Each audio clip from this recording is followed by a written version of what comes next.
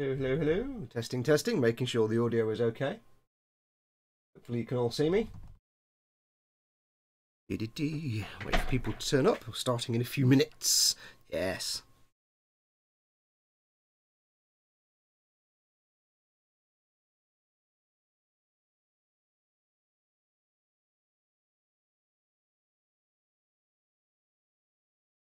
Right, okay, it looks like you can see and hear me, so I'll give it a few minutes for people to arrive. Dee-dee-dee-dee. Dee-dee-dee.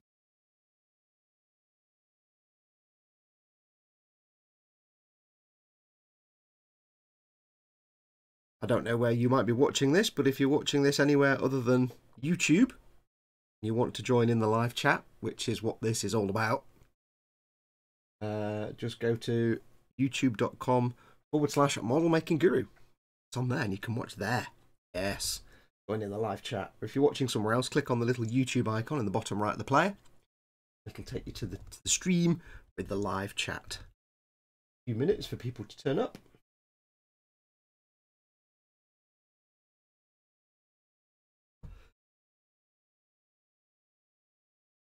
Ooh, hi Scott. How you doing, fella? First in. Beautiful day here. I've got the window open, cracked the window open, got nice outside smells coming up. Hey Lee. Nice outside smells coming in. There's a blackbird outside somewhere twittering away, which I love. Love the sound of blackbirds. Is my audio okay? Am I a bit too quiet or a bit too loud? Do let me know. I don't know, because I'm not got it streaming while I'm streaming, if you know what I mean. So let me know if my audio is quiet, if the picture's a bit wonky, whatever.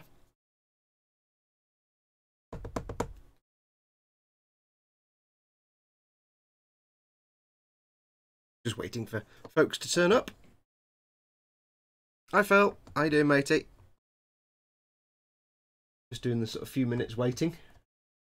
Before we go live. Ooh, hi David. How you doing, fella? We shall begin in a moment.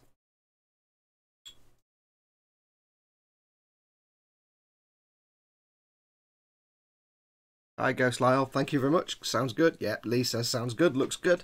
Sounds good to me, says Phil. Excellent, excellent.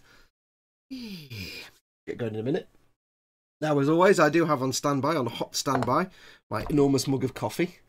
Yes, it's much needed. Got to tell you though, one downside to having a big manly beard, well, downside to having the camera mounted to a lamp that's mounted to the desk, because I can't put my coffee down without wobbling the camera. Sorry about that. Big manly beard problem is that you take a big swig of coffee, your beard gets full of coffee. Got a wet face for about 5 minutes. Hence tissue is needed. Don't know. Just give it a minute or two, let more people turn up, and then we'll get cracking. Rather amusingly today, Mum found this in the hallway downstairs. It's an Aquila, an Imperial Eagle from Warhammer, and it's just downstairs in the hall, like nowhere near where I do my model making.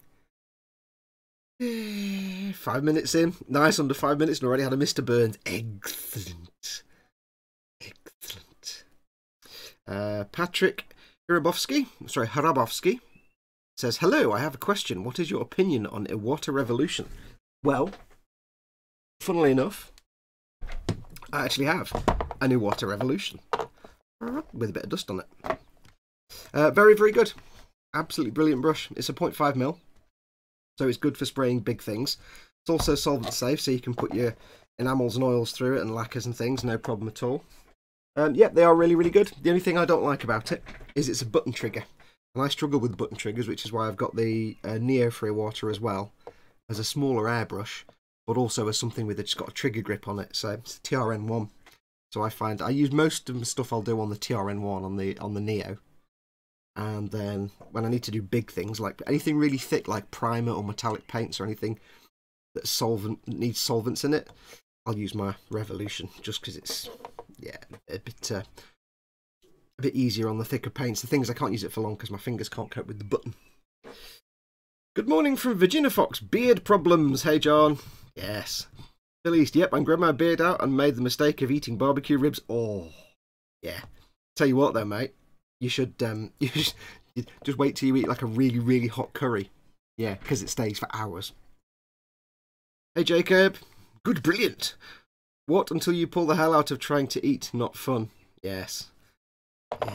It's like when you take a mouthful of food and like one of your moustache hairs gets stuck in your teeth and you're like, ah, and it's like still attached to your face and it's horrible.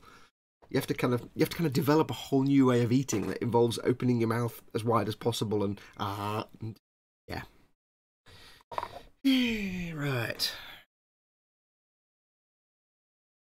Okay, now that I've got the chat on my desk, but it's really, because of the way I've got the camera mounted to an angle poised lamp, it's really hard for me to see, so apologies anybody if I miss your questions. I will try and keep an eye on the chat, but obviously while I'm painting, I'm going to be ignoring the chat completely.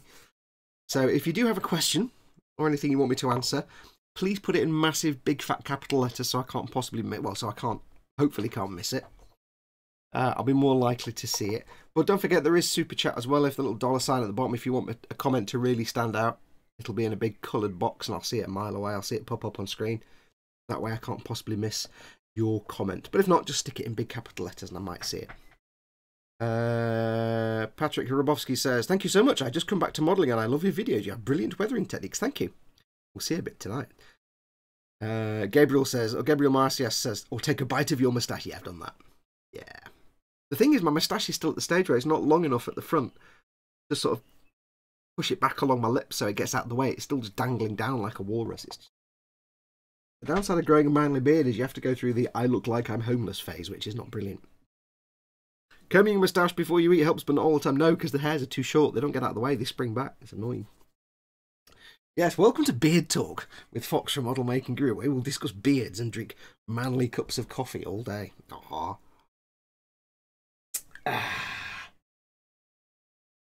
Right, should we do some work? So, the plan for today is I have the Fallout miniatures, the Wasteland Warfare miniatures, which are absolutely brilliant. For those just joining, or because this will be up on YouTube, today I'm going to be painting the bases from my 3 Listen, Facebook then. Facebook Wasteland Warfare. What? Fallout Wasteland Warfare tabletop game miniatures from Modiphius Entertainment, who very kindly sent me these miniatures to paint up and review. And there will be more, because I said they're going to send me more as more releases come out, so stay tuned. But I had great fun. I've painted the Super Mutant, who's got the 2 weapons, the dual wielding the 2 pipe rifles. Puppy Dog, of course, has been painter-rated. And I got Nora in my little pack of dudes and dudettes. So I didn't get Nate, I got Nora, so I've painted up Nora. She's looking pretty hardcore. They're all beautiful little sculpts. Lovely detail. They're resin, all resin figures. Beautiful details on the Super Mutant.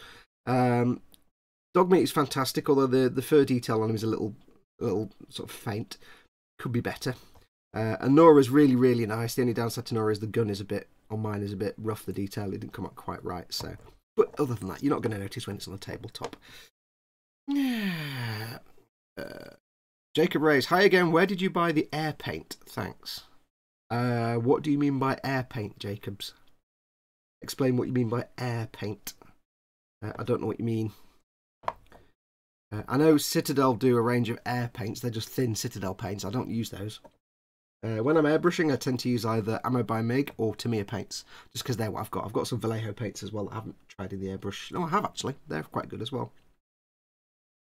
But if you mean something else, just clarify what you mean by air paint.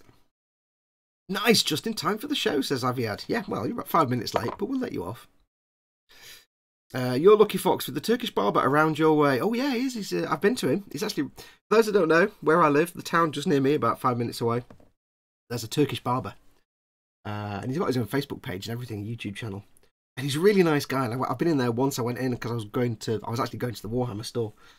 And I was like, I had to wait half an hour because Chris, the manager, had gone on his lunch. I'm like, oh. So I popped in, I said, can you trim my beard a bit? He went, yeah, no problem. So we trimmed it around. We had a nice chat. He even offered me some Turkish tea, which is really, really nice. And he said, do you want sugar in it? I said, well, does it normally have sugar in? He said, no, it's usually very sweet. It's very sweet tea. But if you want sugar, you know, because you're a white guy and you're not Turkish, I'm like, no, I'll do it without sugar. Go for it. And it was really nice. Came in a little glass teacup, like it, traditional. Really nice. So yeah, it's really nice. You'll learn, my area is hit or miss depending on the areas. If to your game you're going to get a trim or have to start from scratch, says John about his beard. Yeah. Well, I basically went to the barbers and said, can you kind of trim my beard a bit at the sides and make me look less homeless? He said, I know exactly what you mean. Phil East, I need a popular YouTube channel for awesome freebies like this. I just need a camera and a personality now. Yes. I don't know, I've got the camera. I will be honest though, if you look at who, and this is Mobius then, who Modiphius has sent these out to, there are some really tiny channels that have been doing these. Like guys with 50 subscribers and like 10 views. So I think it's more just, if you know, they'll send them, it's a very good marketing strategy. Send it to everybody. Don't just send it to the popular YouTubers. Send stuff to everybody because you never know who'll get popular in the future. And at the end of the day, if you get 300 people with 5 followers each making videos, when somebody does a YouTube search, you're going to get 300 videos coming up. If you send it just to 5 popular people, you can get 5 popping up. So good way to, like, you know, promote buzz and get the word out. Send it to as many as you can. Carpet bomb the media. I mean airbrush, but sorry, thanks. Says Jacob. Oh, where did I get my airbrush from? eModels. eModels.co.uk, my sponsors. Ha. I get a lot of my stuff. I'm going to be honest, I don't get everything from eModels. There's some stuff that eModels don't sell. Like, you know, they do sell Gunpla now, but there's a lot of Gunpla they don't sell, or things like Gundam decals and stuff. And there are things I get from everywhere. I go for everywhere, but I think I got my airbrushes from eModels over, you know, a good few years ago now. Hi guys, first time joining the Foxx live stream, says Andre Timothy. Hello, welcome. Welcome to 2 hours of me drinking coffee from my enormous mug and probably not doing much work at all. Enormous mug. I was saying before, it's a beautiful day outside today here in sunny northwest England. It is reasonably warm, sunny. I can see the daffodils in the garden from here. The blackbird outside singing. And that can mean only one thing. It's time to shut up, Fox, and get on with some work. Yeah. So, again, to anybody that's just joined, if you want to ask me a question while I'm painting, I probably won't see the chat. So do put your questions in big fat capital letters. Or if you want to use the super chat option, the little $ underneath the chat window, do feel free. It's completely optional. It just puts your comment or your question in a big box and I can't possibly miss it. I'll see it appear on screen. And if you are watching not on YouTube, you're watching somewhere else and you want to join in the chat, just click on the little YouTube icon at the bottom of the player and you'll be on the YouTube page with the actual chat. Right, let's do some jolly old work, shall we? I can't get the camera any closer, unfortunately, I don't think. I did try. I need my space helmet of seeing. But this will be the first time you actually see me doing some work. Well, yeah, well, let's clarify that a bit. It's the first time you actually see me do some painting on camera, like properly live and everything. Because I tend not to be able to do a lot of picture painting. Oh, I know what I didn't do. Oh, I didn't redo my wet palette. Oh, fudge. Fudge. Oh well. Fudge indeed. I meant to redo my wet palette. Oh, a couple of days old now. I'll have to just survive. Survive with my existing wet palette, which has got a bit of paint on it. So, what we're going to do? Well, all these guys come on effectively like urban bases, like concrete and flagstones and curbs. Nora's got a lot of debris and stuff on there with some planks. And Dogmeat is on sort of like a curbside pavement with a bit of debris. So what we're going to do, we're going to kind of paint them all fairly similarly. Similarly. And we're going to keep it fairly simple. When I painted these on camera, I did it from an absolute beginner point of view. Somebody that's just bought these miniatures, maybe never painted miniatures before, doesn't really know how to do it, and is just keen to get things on the table and play in the game, but doesn't want to use unpainted miniatures. So we're going to keep it fairly straightforward. Now, sadly, because this is a live stream, there'll be no amusing little paint name pop-ups in the corner. So, sorry about that. So we're going to start off with a base coat for these bases. Just start off with a simple grey colour, and we're going to use Mechanicus Standard Grey. Yes, Mechanicus Standard Grey. So, a lot of you probably know what I'm about to, this will be real beginner stuff, so apologies if it's all a bit basic and simplified. I do tend to have one brush specifically for getting paint out of the pots, just an old shade brush. I do recommend you do that, just because you tend to get paint out and leave the brush to the side and it gets clogged up and knackered and horrible. You don't want to use a nice brush for this, because you want to keep nice brushes away from all the extra excess paint all the time. We've got paint on my wet palette. If you don't know, a wet palette, you can buy them if you really want to, or you can make your own. Get a sandwich tub or some kind of plastic container with a seal on it, like an airtight seal. This is the lid from a sandwich tub. Some kitchen roll, kitchen tissue, and a piece of parchment paper. Not greaseproof paper because it's waterproof. Not tracing paper. It has to be cooking kitchen parchment paper. Cover it in water, drain the water off. The tissue stays damp. The water can sort of partly get through the parchment paper, and it keeps your paints wet and moist for longer. It keeps them workable for longer. So we're just going to get some water in here. Not too much, just enough to give us a thin bit and a thick bit. You meet dog meat at the Rocket. Yes, they actually do. Diorama set of a Red Rocket garage. Do go to Modiphius.com and check them out. There's some brilliant figures. There's tons and tons of figures in this range. Right, now I've got to find out where to put my wet palette so I can paint. Let's have a look. What's the chat doing before I get going? John Robertson, Jacob Rays. Most good hobby shops have a selection of airbrushes and paints. Just some research on what you're looking for, and you should be good. Okay, Phil, see you in a bit, mate. He's been summoned. Probably she who must be obeyed. Yes, well, that's a good point, actually. See, I've got my visor on now to see what I'm painting, and I can't read the chat because it's too close. Yes, Jacob, if you're asking about airbrushes earlier on, just in case you don't know, there are different types of airbrush, and you want to know exactly what type of airbrush you want to get. If you're just getting into airbrushing, and I know I've explained this a million times before, but it's always worth explaining.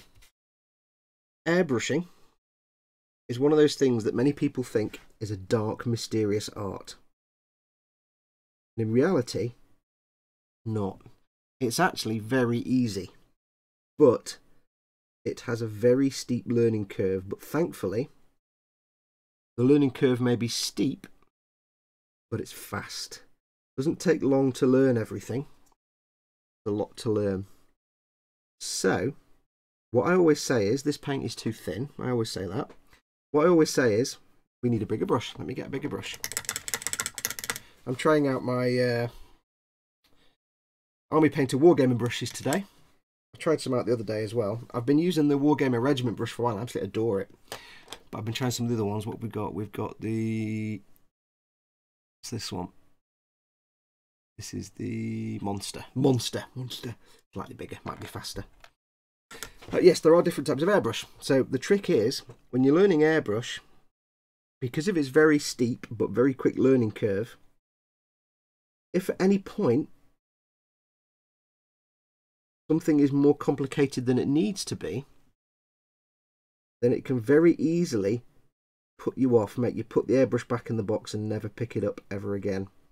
Very easy to get off by something that is not your fault and not a question of a lack of skill. For example, an example of things that can put people off and terrify them, and this happens to everybody, the first time you clean your airbrush, if it's a normal button airbrush and not a trigger one, the trigger button will fall out and you'll panic and you'll be like, oh, I broke my airbrush. You haven't. You haven't yet figured out how airbrushes work. There's lots of little things that, to the uninitiated, or uninitiated even, might put you off and you'll never try it again. To that end, it's absolutely worth going for an airbrush that gives you the easiest time possible. So, there are many different airbrushes to go for, and it's a question of personal preference, but my guidelines would be, if you're looking at getting an airbrush, and you might want to write this down, the simple guidelines would be, for an absolute beginner and you want an easy time of learning, make sure it is, first of all, gravity fed. What that means is, the paint cup is on top of the airbrush. It's not on the side, and it's not a little bottle underneath. The reason for this is, A, it can work with better lower pressures. It's better at lower pressure, so if you're just starting out and you're maybe using air cans rather than a compressor, it'll work better. And 2, they're the easiest to clean out as well.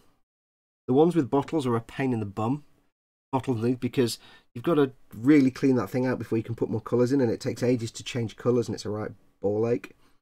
And they're not very good. They require very high pressure to work because it's physically having to suck the paint up from the bottle. They're called siphon feed. You don't want those. You want gravity feed. You can get them with a cup on the side. They're called... oh no, actually, sorry. Siphon feed is the cup on the side. Suction feed is the cup on the bottom, and they suck. You want gravity fed, which is the cup on the top. Second of all, you absolutely want a dual action airbrush. And it will, when you look at an airbrush listing, it will tell you what kind of airbrush it is. You want dual action. I'll put this to one side for a minute. There will be hairdryer action today, by the way. Dual action, there's two types of airbrush. There's single action and there's dual action. Single action means that when you pull the trigger or press the button, paint and air come out at the same time, and you cannot adjust the flow of paint to air. So it's basically just on or off. Dual action means you have separate control over the airflow and the paint flow. So you can, for example, just have air coming out of the airbrush and no paint. Or you can start the air going and then gradually increase the amount of paint that comes out until it's where you want it. And that's what you want. You want dual action because there'll be times when you need to have very, very little paint coming out for certain effects. So you want a dual action airbrush so you can vary the amount of paint. This is tricky. Don't want to get paint on his little paws. You want to be able to vary the amount of paint. So make sure it's gravity fed, dual action. Another thing, and it is an option, they usually come with either a trigger, a button trigger, like a little mushroom trigger on the top of the airbrush, or an actual trigger like a gun trigger. I find the gun trigger, the trigger type trigger, I'm saying trigger a lot here, more flexible than a button. But if you've got any kind of limitations with your hands, any kind of, if you've got arthritis or stiff joints or anything like that, you might find a trigger brush better, because if you have any kind of issues with your hands, button triggers can get very uncomfortable very fast, especially if you're spraying for like half an hour, 45 minutes. Some of my paint sessions can go on for like 2 hours and I'd be crippled in crippling pain by the time that finished. So a trigger brush, which is that, let me see if I can get my Neo out without destroying everything. That's a trigger airbrush like that. That's my Iwata Neo trigger. I find far superior, more controllable, and you can get the paint where you want it and lock that amount. Basically, I just find it a lot more useful. And last of all, don't be tempted to go onto the Amazons or the eBays. As an absolute beginner, don't be tempted to go on the Amazons and the eBays and buy the cheapest Chinese knockoff airbrush that comes with the compressor that you can find, because they're not made to the same exacting standards as proper branded like Badger or Iwata or Pash or any of those. And more often than not,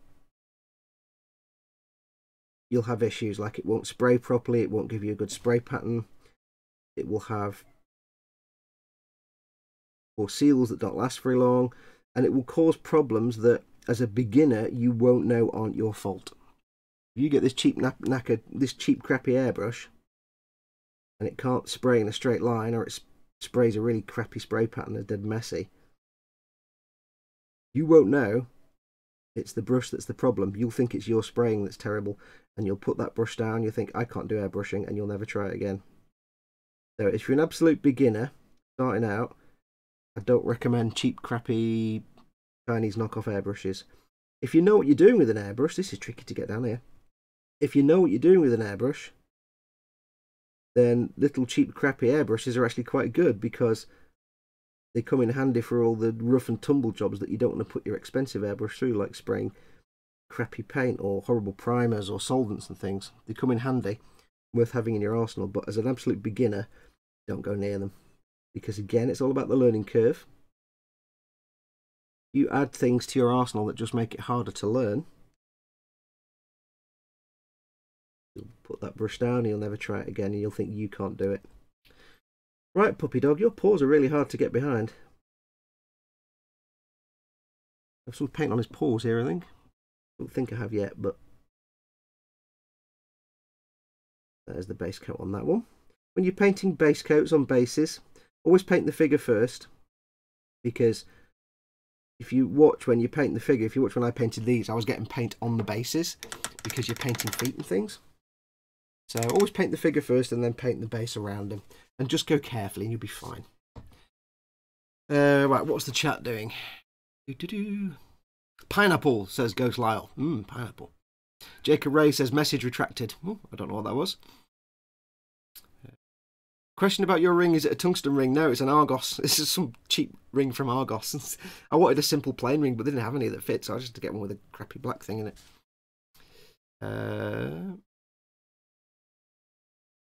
John Robertson says, yes, sir, just to make sure when you paint, some brands need to be thinned and some don't. Yeah, if you are starting out, it's worth getting, if you want the really easiest time, what you can do with airbrushing, is get paints that are designed for airbrushes, so you don't have to thin them, like the Vallejo Air range. Model Air, they're actually pre-thinned, so you don't actually have to worry about that. But the golden rule is if you're thinning a paint, whatever brand it is, every paint has a different requirement for thinner, and even different colours in that same brand have different requirements. So don't overthink it, don't worry about percentages and ratios, just make it this consistency of skim milk. And that's about what you need for your airbrush. General rule of thumb is, the thicker the paint, the higher your pressure. Not all the time, but most of the time. If you get your paint to the consistency of skim milk, then you can probably work at between 15 and 20 psi on your compressor. If it's a thicker paint or a metallic paint, which comes with big metal flakes and therefore is technically thicker, you're trying to push more stuff through the nozzle of your airbrush, you can go up to 20 psi. 15 to 20 psi for normal. 20 to 23, maybe 25 for primers and very thick paints. But it does depend on your compressor and your airbrush and the quality of your airbrush hose, so don't assume that's set in stone. Experiment. I'll come back to the chat in a moment when I've done this. I don't imagine this will take very long, by the way, folks. And I'm making this up as I go along, but I'm not actually planning this at all. I just got out some colours that I think I might need. See how that goes.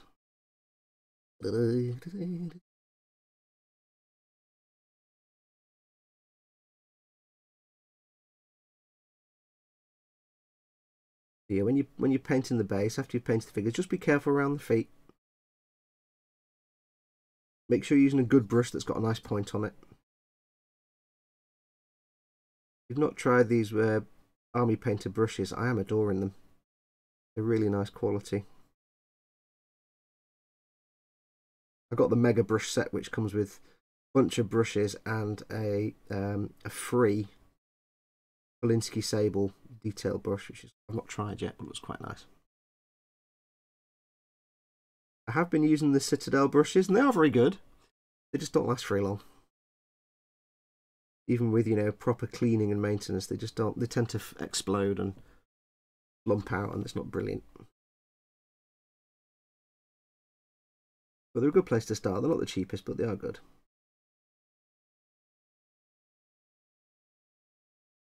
Painting all the primer away. If I do get any paint on the feet or anything, I'll just go in and touch that up later. Or hide it with some shades and weathering. We'll be putting shades on these, so if there are any little gaps. One of the reasons I spray it black is so that if I do miss anything on the base, not the end of the world, because I'll be putting dark shades on here anyway. We'll just kind of blend in and hide away and look like shadow. So that's there. Excuse me, got a bit of a tickly cough today. And as always, because I'm on camera, the nose is running, because of course it is. Right, let's see what the chat's doing while they're drying. Hello, Fox, says Mike Hornsey. Hi, Mike. Who else has come in? If you use air cans, get a bowl of warm water to place the can into when you're using it. It'll keep the can pressure the same from start to finish, says John Robertson. Yes, if you're using air cans instead of a compressor. Do keep in mind, air cans, the only two downsides to air cans are they're easy, they're quick, they're not cheap. It is cheaper to pay for a compressor in the long run. It's more of a forward investment. But the thing with air cans is, as the air can empties, they lower pressure, so your pressure from the airbrush goes down. So just do keep that in mind. Air cans are great to start off before you go and splash on a compressor. But ideally, you want to be planning to work your way up to getting a compressor eventually. Citadel paints have a different taste. Yes, whatever you do, don't ever lick a brush that's got Agrax Earthshade on it. That is the worst flavour in the world. Andre Timothy, I found Vallejo Mecha Colour had some nice cappuccino smell to it. Yeah, I like, where is it? I got it here. Lamian Medium, or Labia Mermaids, as you more rightly know it, smells just like applesauce. It's fantastic. It really does smell like applesauce. I love it. I could drink it if I was an idiot. Well, I'm an idiot. I've got airbrush that do the split spit. Been using it for weathering like mud. Kupik says that. Yeah, if it's spitting, it just means there's crap in there. You've got stuff gunked in it. You want to give it a real good thorough clean out. It just means there's paint gunked up inside, or if you've used it for, say, clear varnishes, there's something in there gunked up inside, and it's getting in the way. It's making a partial seal around the nozzle and the needle. So you want to just give it a thorough good clean. Make sure you take it apart and strip it down. Give it a good clean with your airbrush cleaner. If it's solvent safe, run some isopropyl alcohol through it. And if possible, just like fill the cup with some airbrush cleaner. Blast a little bit of it through the airbrush and then just let it sit there for a while. Because then the airbrush cleaner will have worked its way through the nozzle and everything else to the needle. Be cleaning out all the internals. And also get yourself some airbrush cleaning brushes. The Tamiya ones are really good. Doesn't matter which ones you get. Get yourself some airbrush cleaning brushes to give it a real good scrub inside. It just means there's stuff inside. Some people use ultrasonic cleaners to do their airbrushes. I've got one, it never really worked. I couldn't get it to work. And you can't just put anything in them because you have to be very careful putting anything that's flammable in them because it heats them up. And, you know, you can, if you do it wrong or leave it for too long, you can actually start all kinds of fires and things. You fill it full of very combustible alcohols. Probably going to explode and die. You won't really. We're just going over with a second coat for this grey colour. I'm not being neat, by the way, you notice I'm not being particularly careful. I'm just getting the paint on there.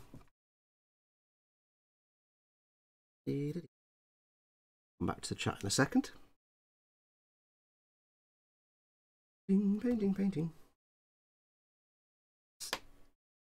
Second coat. Have I missed a bit there? I've missed a bit there. Oh my lord. No paint on that at all. Excuse me, sir. Well, I'll just go between your legs. Him done. Who was next? Puppy Dog was next. Bit of water. Notice I'm using different brushes, by the way. I'm using this monster brush for the sort of general areas, but when I'm getting around Puppy Dog's feet, I'm being a bit more careful. I'm using a smaller brush. But for this second coat, it's just really getting rid of any patchiness. I'm not doing any intricate painting on this bit. I can just stick with the monster brush.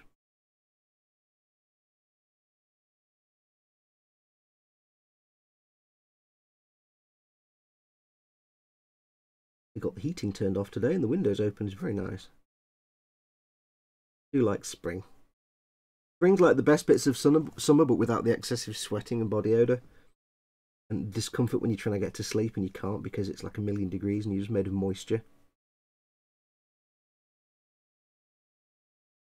Spring is kind of the best either or part there.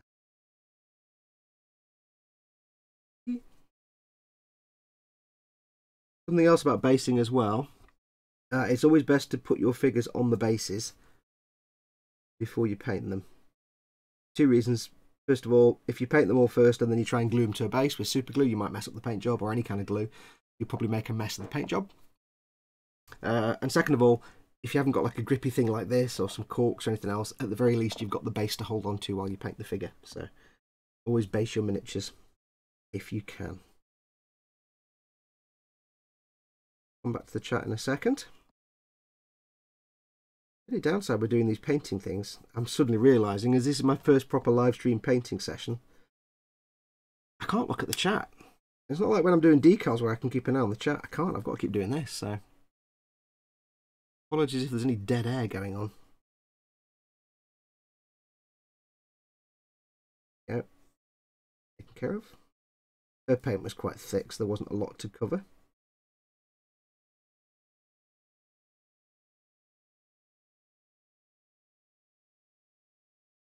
So that's her done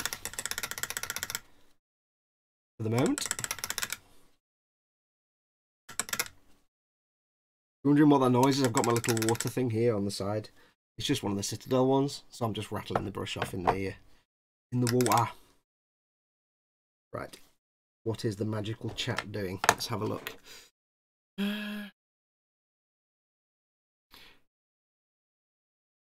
Aviad Madar says, honestly, just grab a Badger 105 for your first airbrush, 70 plus bucks or so. Perfect first airbrush. Yeah, Badgers are very good.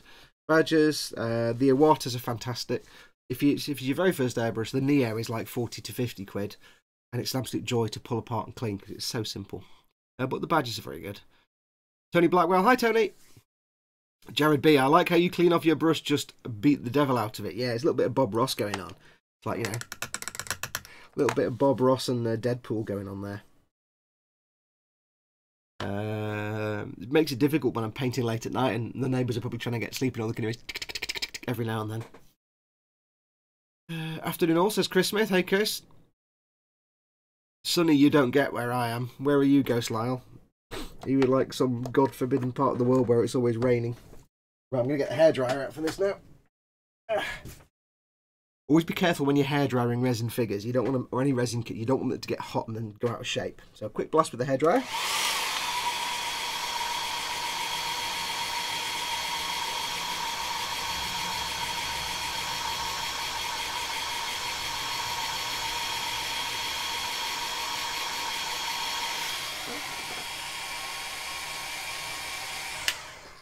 Try and keep the hairdryer away from the microphone as best I can.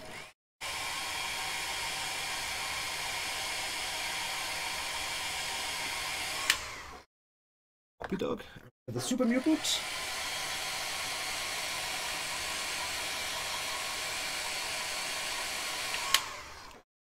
Yeah.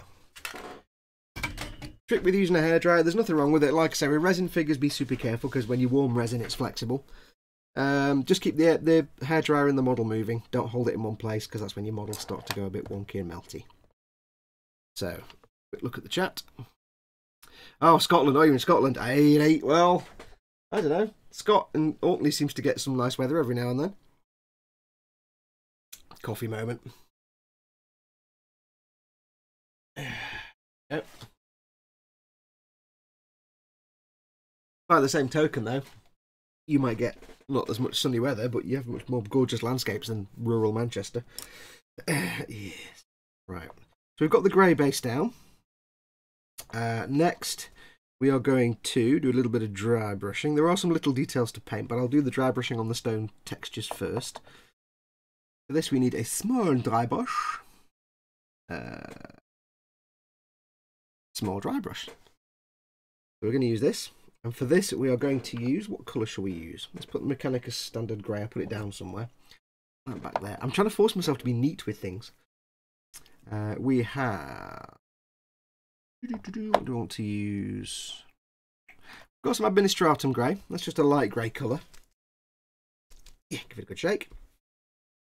This might do as a starting dry brush colour. Get the lid off. So again, let's get some on the wet palette of wet palettes. I hope this is all in focus and everything. Why am I doing on a wet palette? It's a dry brush, you idiot. Let's not do that. Hello. Oh well, I might need it later. Right, so what you don't want to do is put on a wet palette because you want the paint to not be wet. Special. I will get a piece of tissue or kitchen roll because we want to do this as a dry brush. Dry brush might be a bit small. Let me get a slightly bigger one. Yep, I've got a large dry brush. They split down the middle for some bizarre reason, don't quite know why. If you watch my stuff, you'll have seen me do dry brushing a trillion times. Get yourself your dry brush, get a little bit on the brush. This is where you can take paint straight from the pot and just work most of that off onto the piece of tissue. As Duncan would say, work it in amongst the bristles. All we're going to do is dry brush over these. Now the aim here to try, ideally, not just to catch the edges, but to try and do some coloration in places as well. I want some patchiness. This is supposed to be concrete and stone, so some patchy areas, some lighter areas. This probably won't come out on camera at all, but never mind, not a problem. We'll go through a fair bit of paint doing this. They have to reload quite often. Reloading! Munition here! And you can go in, this is more of a heavy dry brush, you can go in quite heavy with the paint. You don't have to be dead gentle with this, because you want that kind of stone texture. I'm really just kind of scraping it along to try and pick out. There's lots of lovely little sort of texture detail in the resin on the base that you can't normally see when it's either covered in primer or just a base colour. You can see here I'm kind of scribbing it around as well, just to get some lighter areas. Again, trying as best I can to avoid getting paint on the feet. Well, there might be a little bit, but it's going to be covered up and hidden with other things anyway, so that's fine. More.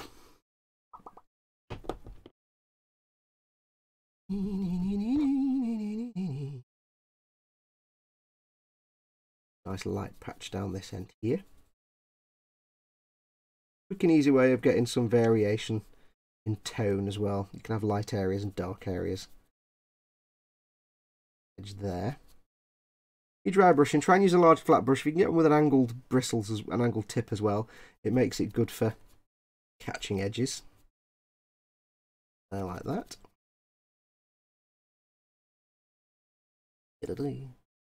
I can hear my fan on my PC going 10 to the dozen. Let me just turn off one thing.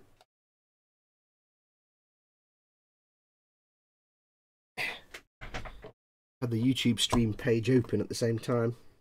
Didn't need that open. Get a bit more grey on these bricks here, just to make them stand out a little bit. Dry brushing isn't a neat process, you don't have to worry too much. Just get in there and get it done. Build up this light patch a bit more. Yep.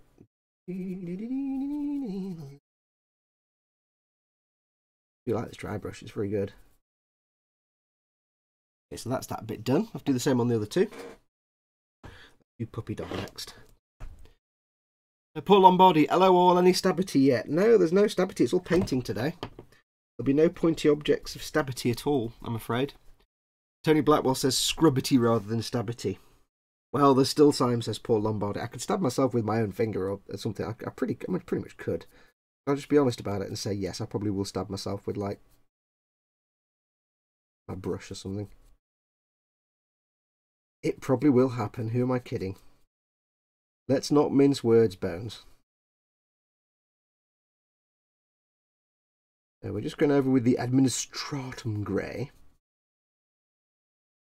And same again, just to build up some light and dark patches. To pick out the edges, dry brushing is a couple of things. It can just be done for picking out edges, when you can use it really lightly, just by against an edge. Or you can get scrubby with it, and that's when you can build up some nice shading. If you're looking at, like, fades from one colour to another, the two best, well, there's three ways to do it. One is with an airbrush, which can give you a flawless blend. One is with glazes, so using very, very, very thin paint to build up colour slowly from one to the other. Or a third method is with dry brushing. And if you do it right, not easy, but if you do it right, you can get some really nice colour blends and fades with the dry brushing. Dog's a bit done there. A bit more, I think. Hello, he's gone. He's rolling off. Rolling, rolling, rolling. Puppy dog. Get easy. G9. I love dog meat in Fallout 3, but I have to say dog meat in Fallout 4 is much better. Mostly because he can wear welding goggles, and that's just so adorable. Right, there's a bit there. Now I can see little bits of paint on the base that haven't been touched with the base colour, because it was hard to get the brush in, but that's fine because we're going to do some shades and stuff that are going to hide those anyway. Let's have a look. Miskatonic. Hey, Miskatonic University Podcast. I can't say that. Hey, Miskatonic University Podcast. What are those handles attached to the bases? I just got in. Sorry for the question that was likely already answered. These are wine bottle corks. I bought a pack of 50 from Amazon, from eBay. They're just like little wine bottle corks. I just blue tack the base onto them. I've got Nora on a Citadel base thing, which is this thing is really, really good. It's a £5 from Games Workshop, which is cheap for them. But the best bit is, I won't do it while she's in there. You can take this top bit off, and there's a screw thread there, which means this bit can like, you can screw it into the bottom, say a vehicle, like a tank, drill a little hole and screw it in, and you've got something to hold your vehicle on. Really good. This bit expands out, and it just happens, doesn't fit the Super Mutant, but it does fit Nora. But yeah, just a normal, like, cheap bag of 50 wine bottle corks. I think it listed them as champagne bottle corks, but yeah, you wouldn't get a champagne cork with a plastic lid. Just wine corks. They're really cool because you can either blue tack stuff to that end, or if you're doing it like these other guys, for example, these guys, this guy, it's the same cork. All I did was drill a hole in his foot. I got a piece of cocktail stick, and I made one end point. I white glued or PVA glued the cocktail stick into the hole on his foot, and then just jammed it into the cork, and he's now got a little thing to be painted on. And he's got some paint on his cloak. Yeah, just corks. Corks have always been around for this kind of use. Scrubbing. Scrubbing all the administratum grey on the model. Doesn't really scan that one, does it? Do let me know if I'm sounding okay, if I'm too quiet or too loud. If the picture's out of focus, let me know. I can adjust it. Unlike other live streams, when I'm streaming through OBS, I can actually adjust my camera focus and stuff, which I can't normally do. So let me know. There's a great idea, Dan. They are Games Workshop painting handles. No, this one is. These are just cork, literally just corks. Cost me like about £4 on the eBays. No, it was actually Amazon, sorry, not eBay. Just any corks will do. I just like them because they had the plastic bit on the end, so it's flat, so I can stand them up like that. Normal corks have got rounded tops and you can't. But for these guys, they're brilliant because you can just flat, see, so yeah, work with what you can find. Ooh, bit much on there. It reminds me when I first used a hairdryer when painting minis. Wife woke up and was like, "What are you doing with my stuff?" Yeah, just don't use GHDs or anything like that, because that won't do your models any favour. Half of the guys are like, "What?" And half the other guys are like, "Oh, I know what they are." Okay, give a little lighter patch here.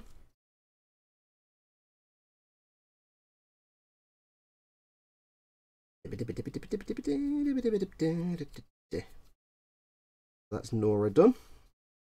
Not, as I keep calling her, Dora. I don't quite know why. I don't need to do a lot on these, and we are going to keep these simple because, like I said earlier on, these are really beginner kind of paint jobs, just for people that have got the game and they're keen to get them painted up so they can start playing, but maybe they've never made a miniature before, they've never painted a miniature, and they don't really know what to do. So the whole thing of this has been quick way of painting up your minis so they don't look like bare plastic. My local Warhammer Games manager, Cam, he said, we were talking about it, he was saying, yeah, when I've got my first load of dudes painted up, go in and he'll show me how to paint things. And I was like, he said, just bring them in when you've made them. I'm like, no, I cannot bring unpainted minis to this table. No, it's just against my rule. I can't be me and bring an unpainted mini. It's not going to happen. Right, so quick blast of the hairdryer just to get that dried. A little bit.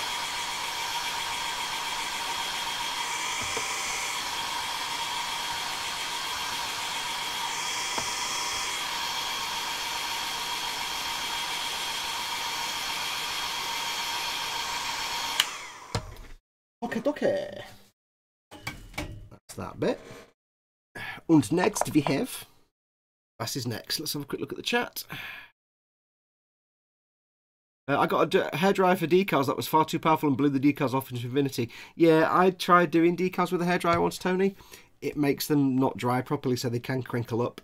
Especially if you've used like decal setting solutions, it can really mess them up. So I don't use them for decals at all. Because it's like a 50-50 risk scenario. I've been using empty medication bottles. My wife and I have prescriptions, so there are a ton of them in the house, says Miss Catonic. Yep, Dr. Faust Painting Clinic uses those as well. Anything at all, even old Citadel pots. Doesn't really matter. As long as you can use it to hold the thing, and then you've got the miniature on top. I mean, these aren't brilliant. I can't really hold them like that, but I can hold them like this. And it just means that when you're painting, you can rest your hands like that, and you can paint more carefully. You're not having to hold the figure while you're painting it, because that's the worst thing you can do. The thing about Citadel paints is they're beautiful paints, but they do tend to come off quite easily. They rub off quite easily. What's next? Next we have there are some wooden planks on some of these. There's a couple on the Mutants one. There's none on Puppy Dog, so you can go over there. And there's a couple of bits of wood on Nora's base. We're going to get these painted up. On Vicious Start, Viz. Yeah. We start that dark now. Let's start with Xandri Dust. We'll make him a kind of light colour. Oh, I want to open this one before. Blimey, Riley. Get the wet palette back. Right, where's my paint dishing out brush? Liam Hines says, Stroop Cadet Liam reporting in, sir! Welcome. I hope you brought Stroop for everybody. Otherwise, there'll be some sad faces around.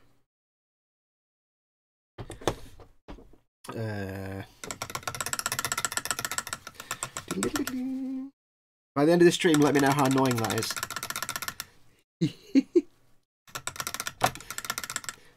I did have the camera originally set up on, like, taped to some bits on the desk, because I didn't want it on the overhead lamp and hanging, because it gets in the way.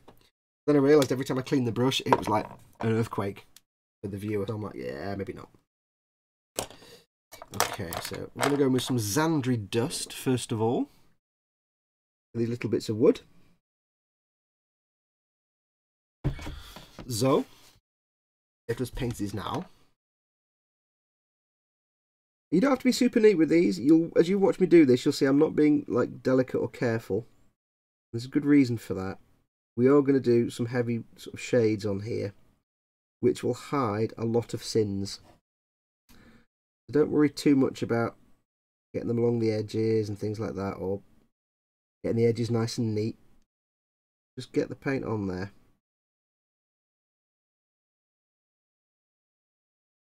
I've gone over the base a little bit there, but that's fine. Not the end of the world. Because, you know, washes and shades, as I've said many times before, they hide a multitude of sins. I've got some paint on the base there, but I'm not fussed. 2 bits for him. And also for Nora, we have a bit there.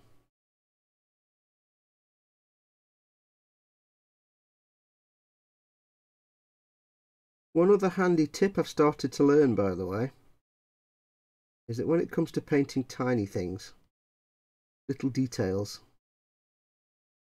not tiny things like, you know, like buckles on belts and things, but painting small things, don't always assume that a tiny brush is your best ally. Sometimes a bigger brush actually makes it easier to paint tiny things. Because as long as the brush has got a really nice fine tip, like this one, then it's more important that the brush be a bit bigger than you think. Because first and foremost, it avoids loads of little brush marks, because if you've got a tiny brush, you're having to go across the surface of whatever you're painting a lot. If you've got a bigger brush with a very fine tip, you can actually do things in one stroke, and you're not actually having to really almost not touch the surface of the thing at all. The other reason is it holds more paint than a tiny brush. With a tiny brush, you're doing that, you have to reload, do that. With this one, you can just paint it like that, and it's a lot faster. 2 bits of wood on there. That's it for the wood. Very shaky hands today. Not because I'm live on telly, it's because I'm old. I'm also resting my elbow on the desk, which means it's got that fact that when you rub the dog's belly and its leg goes. You rest your elbow on the desk and your hand goes, yeah. Any wood on there? Oh yes, there's some wood on puppy dogs as well. Oh, I didn't see that. Hope this is on camera, by the way, folks. Apologies, I couldn't get the camera any closer. I did my best. Get it as close as I can. But any closer than that and it's actually in my way and I can't get anywhere near the model to paint it. But painting like this on camera is actually quite good for me because it's forcing me to paint from a distance. From a distance. Paint from a reasonable distance because my eyesight's terrible and I have to get right close up. It's actually getting me used to not painting super close to the model, which is nice. There. Edge. The other thing about using a slightly bigger brush is you won't see it here, but when I'm painting this edge, I'm almost not touching the model at all.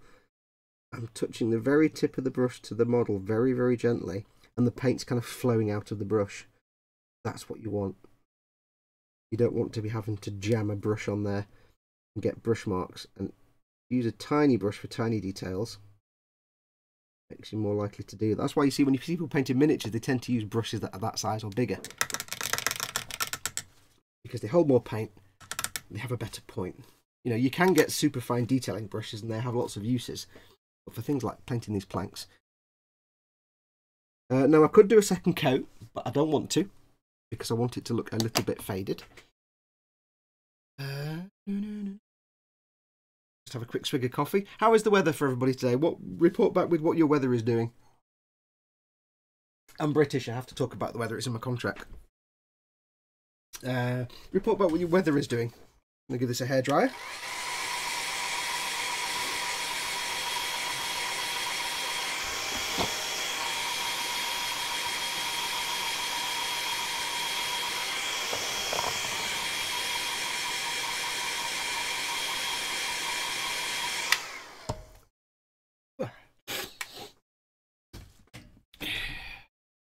Where do I get the Fallout models from? Because as I heard, they were being released and had a total nerdgasm.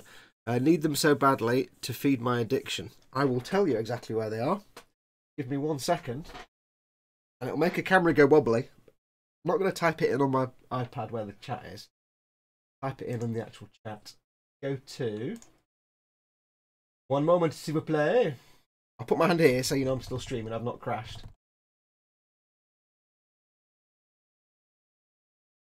Go to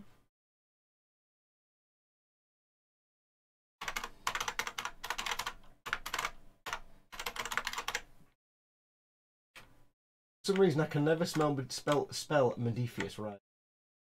That's modiphius.com. In fact, I'll do it as a link for you.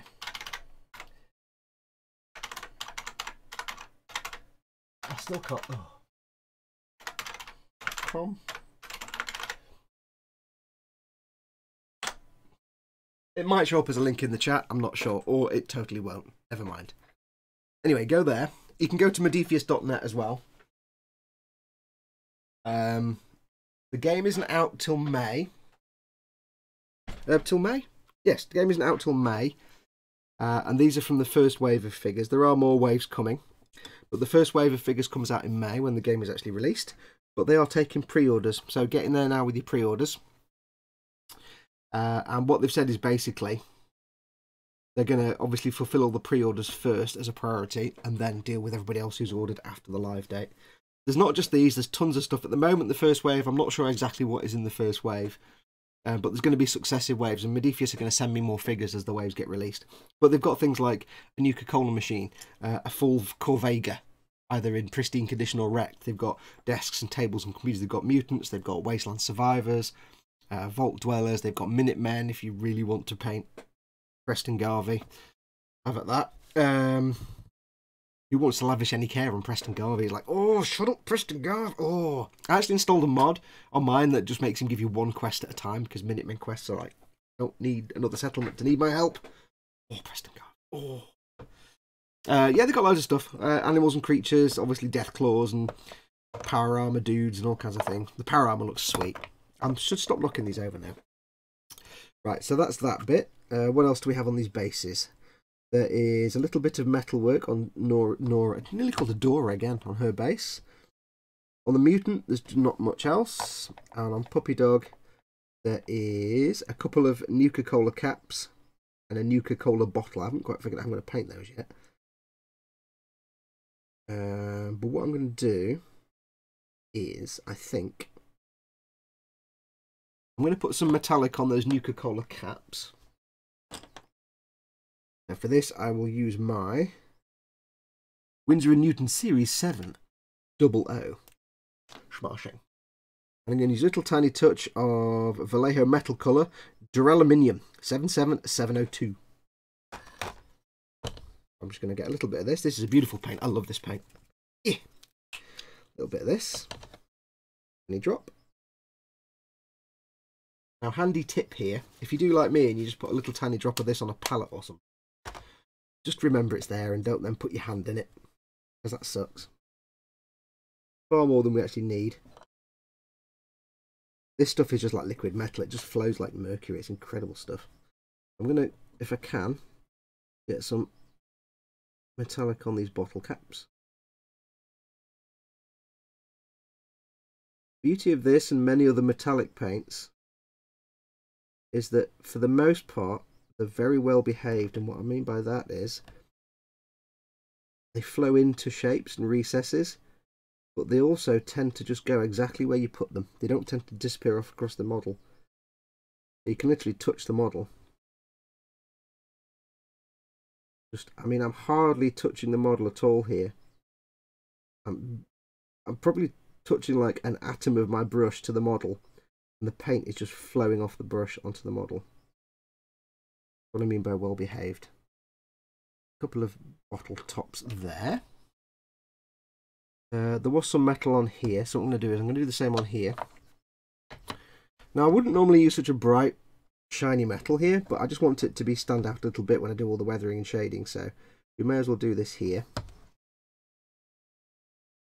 Get this at the right angle.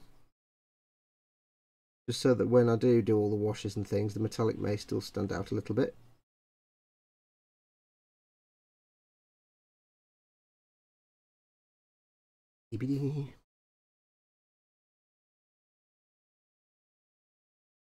Now these are really small, but given what I just said a minute ago about sometimes using a brush bigger than you need, I could use the 000 brush, which is even smaller, but it doesn't hold that much paint. And I could use the bigger brush I was using a minute ago, but I know that this paint flows beautifully. It doesn't need to be worked hard to get off the brush onto the piece. So, knowing that this is just a wonderful paint that flows really well, I know I can just use this brush, which is fine enough that it will do the job. It doesn't need to hold a lot of paint because the paint's not going to be a struggle to get off the brush.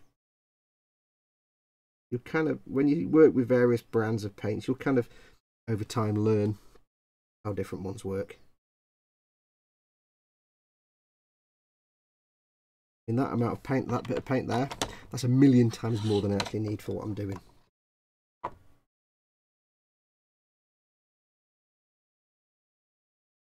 that's that bit, and I don't think he has anything metallic to paint. No. Right, so that's that. Clean. Liam says, right, got to go. Bye, Mr. Fox. Thank you for the information. I hope you have a good day. You too, matey. Thank you for coming along. Thanks for watching. I'll see you again soon. See what the chat's doing. I asked you about the weather, didn't I? Let's have a look. Chris the Pyro says, hello. Hey, Chris. Scott Sutherland, dull, overcast and foggy, Fox. Yeah, but you've got puffins, so it makes up for it. Miss Catonic says, it's snowing here in South Dakota. This is illegal.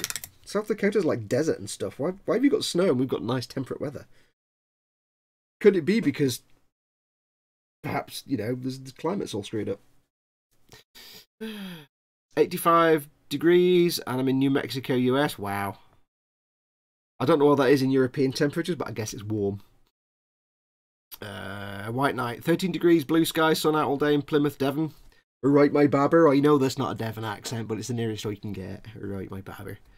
Weather is highly average here in York. No sun, wind, no rain, just meh. I thought, well, I was about to say it's more Yorkshire than York, but there you go. Roberto Austria. Hi, Fox. Hi, Roberto. I'm looking at the robot set. Those look fun to paint up. Yeah, they are actually quite cool. The good thing is with Fallout 4, if you're going to paint, say, the Robotrons or anything, the Protectrons or whatever. Robotrons, that's not the right word. If you're going to say paint the Protectrons, just next time you play the game, wait till there's a Protectron up on screen, on the loading screen, and do a screenshot. Because the weathering on the in-game models is fantastic, and it'd be really good to copy that. Fox, it's sunny here but cold in New Jersey. New Jersey, says Doug Schramm. Scrifty Pup. Fox, the reason you keep calling Adora is you secretly want to do the Dora railgun. Yeah, like I secretly want to eat my own face as well. I don't want to do the Dora railgun. Like, what do you need? I need 13 gallons of glue and 400 gallons of grey, please, and that'll be it. Nora the Explorer. I agree, Fox, the Duraluminium is my favourite paint. I use it any chance I get. It is, Phil. It's just like you literally almost aren't touching the brush. It's almost like the brush and the plastic bit of the model are like a molecule apart, and the paint just goes onto the model. You don't... Very delicate. Scott Sutherland says, I'm hoping Mike Mountain brings some nice sunshine when he comes to visit in a few weeks. Oh, he's coming to see you, isn't he? Hopefully he will. Hey, you never know. He might bring you some nice brushes as well. Mike Mountain actually gave me, a couple of years ago, this Wargamer Regiment brush, which I've only just started recently using. I think I had it in my pile and I forgot it was there, because it was in a million other brushes. And I've started using this, and I can love this brush. This is just the best brush I've ever used. That's why I bought the Mega Brush set, so thank you, Mike Mountain. Alan Simmons, in Alberta, Canada, we are sunny and -5 degrees. Alberta, Canada, eh? Welcome from Canada. In fact, let me just... Hang on. Give me a moment.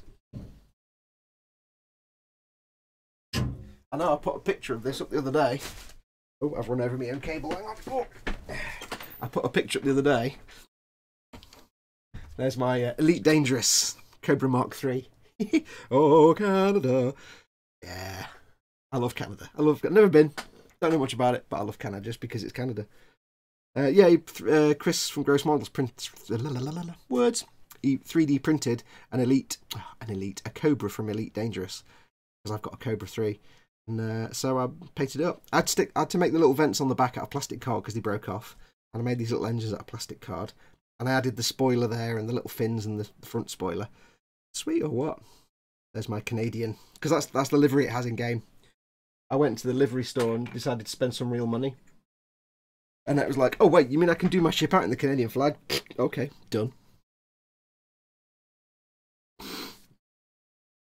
South Dakota is up in the north part of the US. We're not that far down from Canada. Oh yeah, sorry. I don't know why, but Dakota sounds like... I don't know. But I think of, like, you know, Iowa and Dakota and places like that, and Oregon, so it always sounds like they're down south somewhere. I don't have that accent, but thanks, Fox. That's right, my babber. I've decided you speak like this now. That's what you speak like, you see, right? Oh, see what I mean about the paint? I forgot it was on there. Yeah. Always be careful when you're doing this metallic paint. Put it on something that you're not likely to pick up or touch. I've lost count of the number of times. See, I knew I'd do that.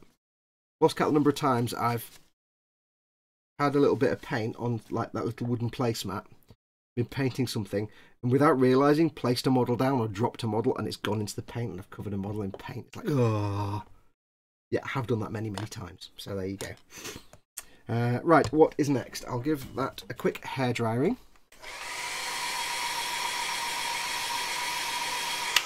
There's not actually a lot of detail to paint on these. There's nothing on that one.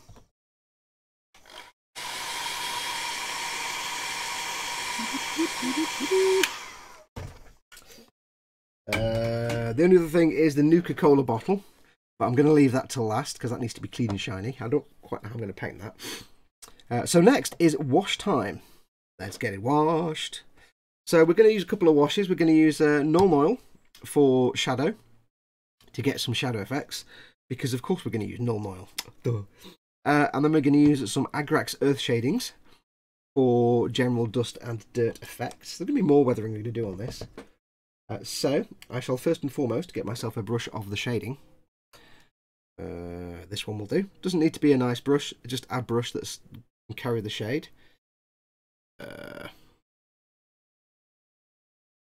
Dogsounds, I hope I pronounced that right, says, "Oh nice, I'm in South Dakota as well."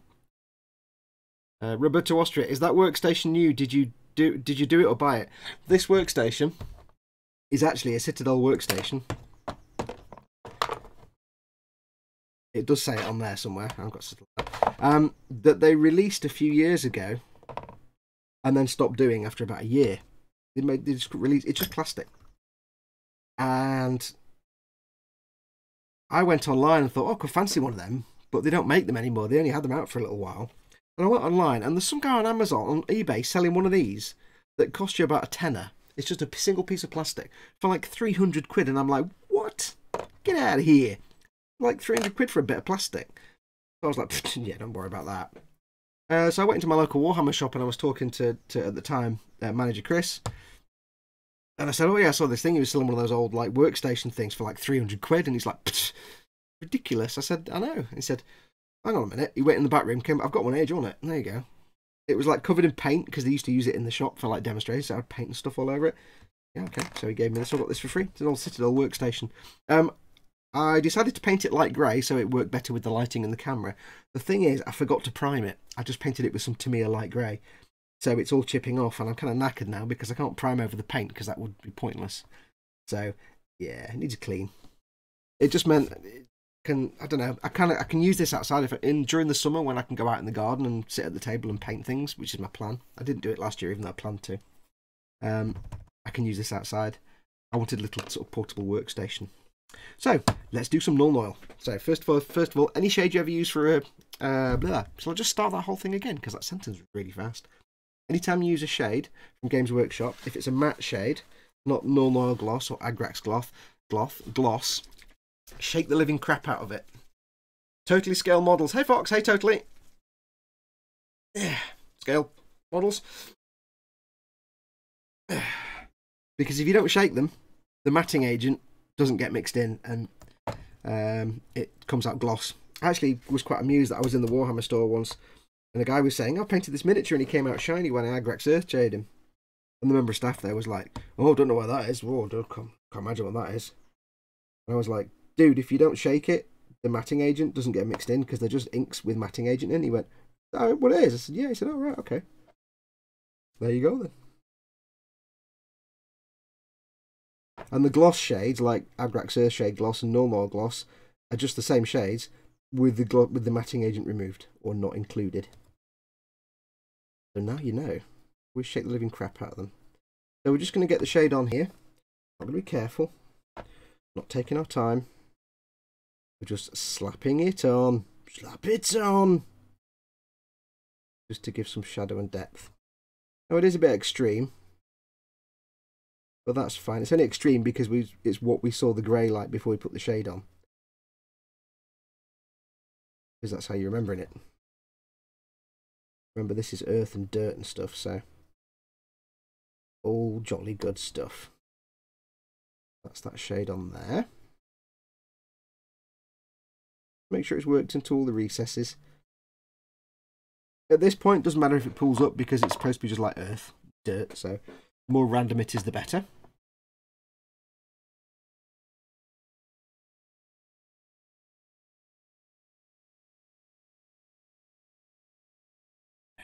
It looks worked in, says Chris Smith. What does? I've lost track of whatever I was talking about, I will be honest.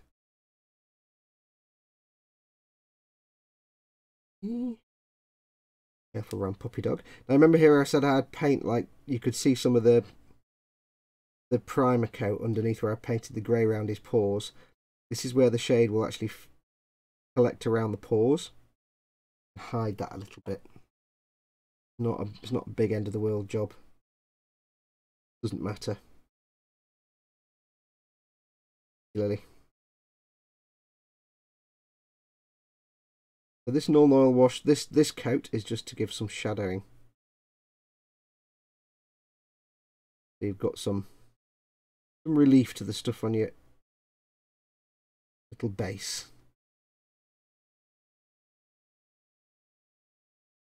Makes things look like they have some depth and weight to them, basically. Puppy Dog done. Und now für den Supermutant. Yeah.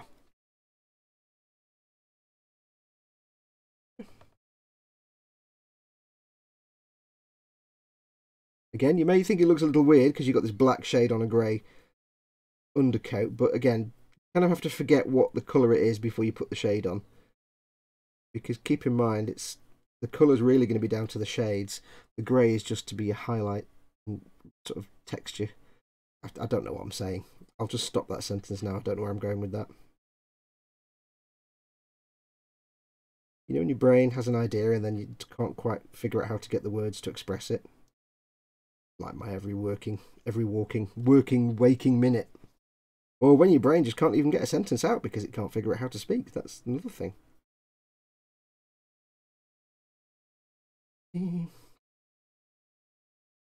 Anybody new joining us who's joined us in the last sort of hour or so, thank you very much for coming along. I am showing you quick and simple ways to get these bases painted. As with the rest of these streams, the rest of the videos for this particular build, these are aimed at the beginners who've got their pieces and their game set. They've never painted a miniature before, they just want to get the things painted up so they can field them in a game and not have just unpainted miniatures. Leave these to dry for a minute. And it's just a way to get them painted. So I'm showing simple ways to paint them up. So it's not like masterclass in how to make a museum quality painted miniature. It's just how to get some paint on your miniatures so they look okay. So we're going to do that. Leave that to dry for a minute. I shall have some swigs of my coffee. And I shall leave them to dry for a moment. I'll see what the chat is doing.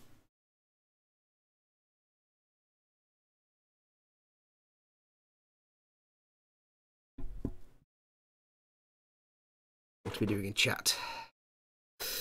Let's have a look.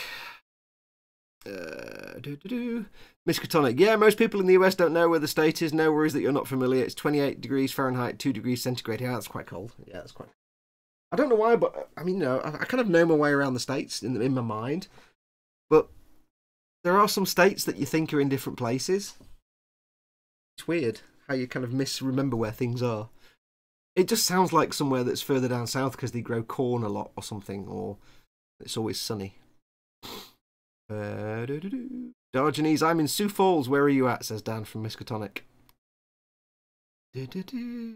Totally scale models. You know me. It's Steve.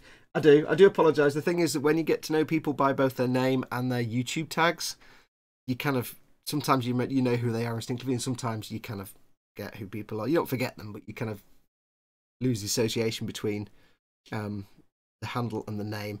Plus the fact I know about 1 million people who have 13 different names across different platforms, it gets very confusing. Fox, do you plan on playing or just displaying these? It might be fun to do a diorama, says Doug Schramm. No, I've never played a tabletop game in my life. I have become interested in Warhammer since I started painting their miniatures. And once I've got a little cadre of troops painted up and ready to go, for my unending forces of the Holy Contrivance, my army that I'm building up, I'm going to take them along to my local Warhammer store, and the manager there, Cam, is going to give me a sort of a quick and dirty game to teach me the basics.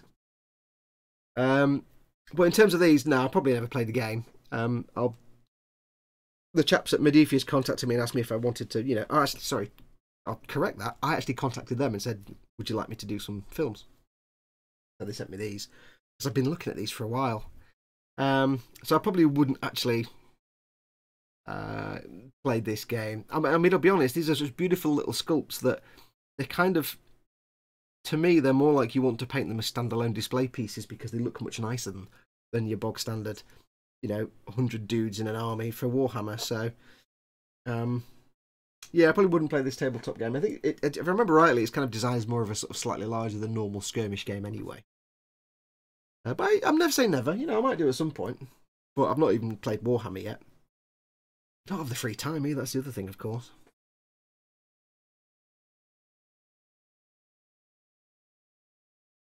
If you're wondering, by the way, why I'm not hairdrying these, although you can hairdryer all the Citadel paints or any water-based acrylic paint, I have found that if you try and hairdryer a shade, like a Citadel shade, it can affect the way they dry.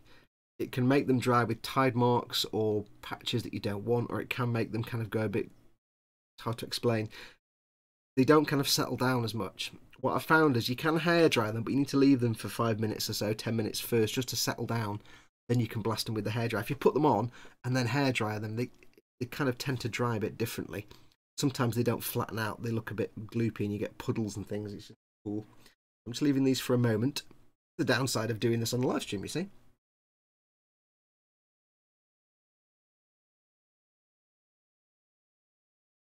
Coffee times. Yes.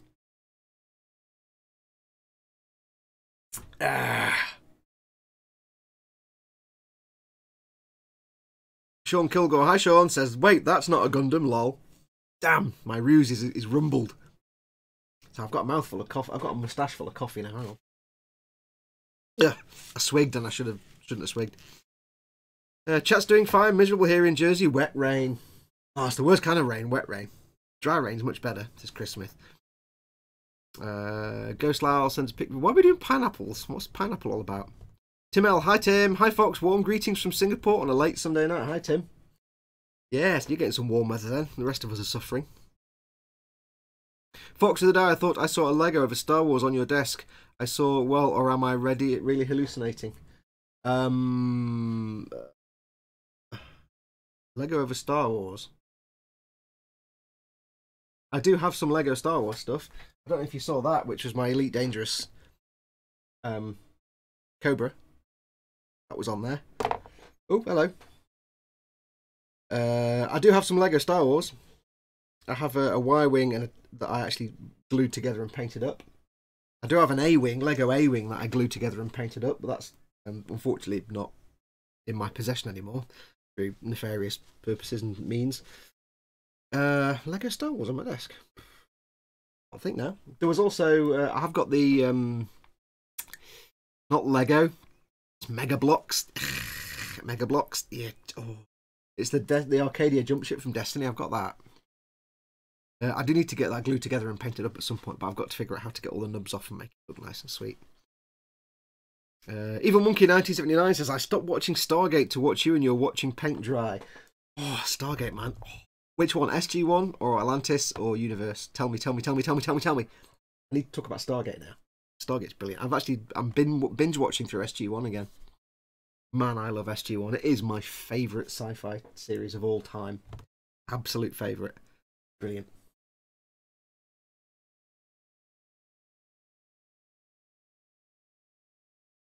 I love little ad-libs and things they add in that when you read about how they were on set with each other, a bit where Teal'c has to say something like, did Dr. Jackson's encephalogram show any abnormalities or something like that? Some really complicated sentence, and there's a pause, and then O'Neill just kind of goes, I dare you to say that again. But my favourite line is where they've got the new big X-303. And O'Neill's like, well, they didn't go for my proposal. And Carter's like, what? You mean they won't allow this mission? He went, oh no, they'll allow the mission, that's fine, but they wouldn't accept my name for the ship. And Carter's like, sir, we cannot call this ship the Enterprise. And he's like, oh, why not? I love Stargate so much. I've just binge watched SG-1 on season 9 at the moment, says Evil Monkey. I'm on season 7. I'm just coming up to like the last third of season 7. SG-1 so much. And the best bit is, as you get towards the end of season 10, you know there's like Atlantis to come. I can binge watch that afterwards. Steve at Totally Scale says, I love Stargate, shame they dropped it. Well, they've done that. They're kind of recreating it again, aren't they? It's sort of, you've got Stargate Origins, which came out online, which you have to go through Stargate Command and subscribe to them to watch it, or you can just find somewhere that you can stream it from, like I did. I'm not going to say anything more on that. And it was all right. It cost them like about 35 pence. It's got no budget to it, so it's like 4 sets and terrible acting. But it's all right. I think it was just like a teaser to get people talking about Stargate again. I think, from what I've read, the people at MGM have all said that MGM actually likes the franchise. They do love their own franchise. And they know how important it is, and they know people want more. They've just got to be comfortable making it, because it's SG-1 and all the Stargate stuff finished because MGM went bankrupt. And they cancelled everything, and then Universe wasn't that popular. Don't know why, it's brilliant. And they just kind of, MGM was in the middle of bankruptcy at the time and it all fell over. So they're being really cautious about how they bring it back. So I think Origins is a good start to say, hey, we've still got Stargate. And they've got Stargate Command, the whole website, which is...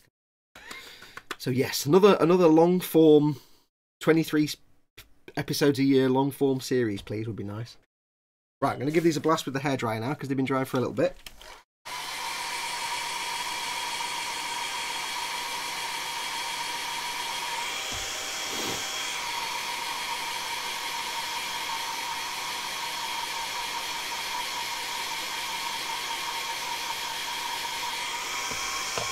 Oh.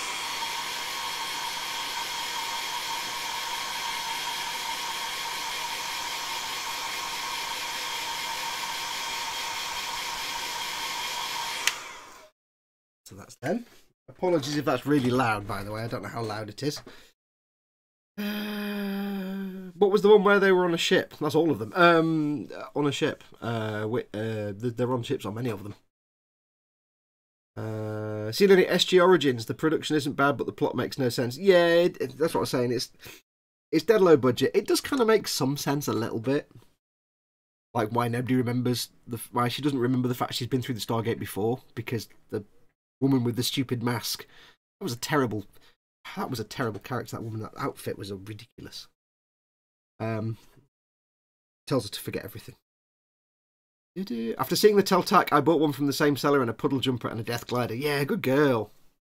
It's in a box at now. I can't get it out now, but I've been waiting for someone to make a Teltac for years. That guy made one. It's really sweet. I'm looking to do it. That's my favourite ship in the whole Stargate, the Teltac. It's like a little snail. Right, next in we're going with some Agrax Earthshade. Again, shake the crap out of it, otherwise it'll come out shiny. Universe, says Evil Monkey. Yeah, Stargate Universe. I actually liked it. Have you seen the Hasegawa kits of the anime Last Exile, says Tim L. They have nice steampunk style vehicles. I don't even know what that is, but I'll go and check it out later. Brian Costello, hi Brian, says Island, steely grey sky, warm though. Yeah, that sounds about right. That sounds lovely. Pissing it down here in the Midlands, says Steve. Yep.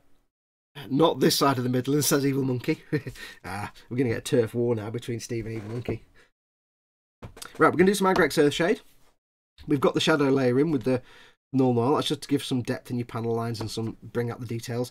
Next, we need to start getting some earthy tones, so we're going to use the Agrax Earthshade for that. I'm going to do exactly the same as we just did, which is quite simply to put this on a little mat because I'm going to knock it over if I don't. Meh. Right, we'll do this. This is going to be exactly the same as we've just done, basically. This will give it a brown tone. And it doesn't matter if there are still some little bits that are still a little bit wet from the Norm oil. I mean, you could do wet blending with this if you wanted to get a real kind of random patchiness. You could actually put on your Norm oil and then do your Agrax Earthshade straight away, and it will blend them all together. You could do that if you wanted to.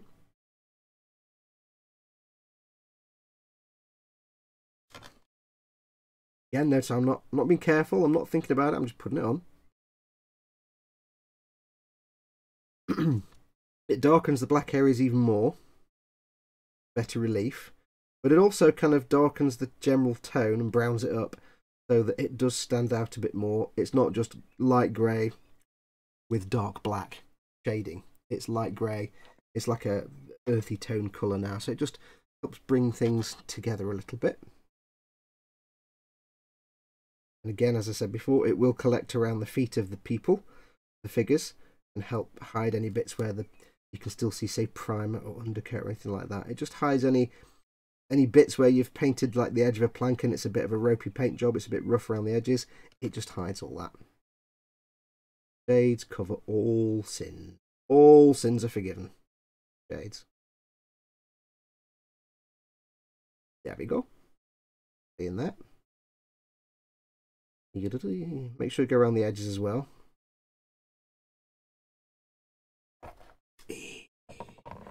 Now for Nora.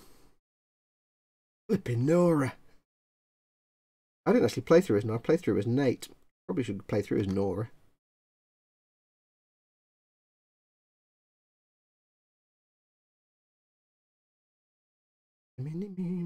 But like everybody else, I'm sitting here waiting expectantly for news of Bethesda's next big game, which I suspect will be an Elder Scrolls game. I think it'll be a while before we hear from another Fallout game. I mean, I can't wait for Fallout 5, don't get me wrong. Okay, so I've got a bit of shade on her feet there, but only to do with that. Oh, I made the terrible mistake of licking the brush and it's got Agrek Thur shade on it. Horrible flavour. Oh, that's horrible. Oh, coffee. Quick. Coffee. Oh. Oh. Oh, don't ever lick the brush when it's got Agrek Thur shade on it. Ah. Oh, oh, worst flavour in the world. Nice and sunny in Florida here, says Sean Kilgore. Hi, Sean. Doug Schramm says, were you a fan of the Stargate movie? Absolutely. Absolutely. Although, obviously when it first came out, it was like a brilliant movie because it had Anubis in it. And for those that you don't know, probably most of you, before I did all this model making stuff on the YouTubes, for many years, I did a webcomic. And since being a small child, my passion was drawing, doing comics and cartoons and stuff. But I learned at an early age that I can't draw people very well at all. But what I also learned was that I could do sort of cartoon animal faces on. So I did anthropomorphic art for many years. And the reason I discovered I could do that is because I had a book on Egypt. It was a golden book on Egypt, and there was a picture of an Anubis statue and a picture of Anubis. And I copied that, and that's how I suddenly figured out I can do animal heads. So I've got a tattoo of Anubis on my arm as a kind of, you know, nod of the hat to the fact that it was that picture of Anubis that inspired me to do animal characters that I did then for 25, 30 years. So, yes, I have a lot of love for Anubis. So I love the movie because it had Anubis dudes in it. Some of Ra's guards had Anubis heads. But then once you've watched, like, SG-1, I kind of prefer the feeling of SG-1, the silliness and the humour and the ensemble cast. I do hope if they do a new series at some point, to start with, at least, they do more SG-1 style than Stargate Universe style. Because don't get me wrong, I do like Universe, and I love things like The Expanse now. Current sci-fi is brilliant, but I think, although a gritty, dark sci-fi series in the Stargate Universe would be great, I think they need to really start with something more light-hearted and fun, like SG-1, because it's the characters you grew to love. It was a brilliant ensemble cast. And that's the equivalent of a self-stabbing, says Miskatonic. Yes, it is, says Dan. Yes. Don't... Oh. What did I say an hour ago? Don't lick a brush because I got Xerxes Tesserable. Then what did I do? I lick the brush. Yeah, we'll count that as a stabbing. There you go. You got your stabbity. Where did I put that null oil? I have no idea. Don't know where I put my null oil now. It's disappeared.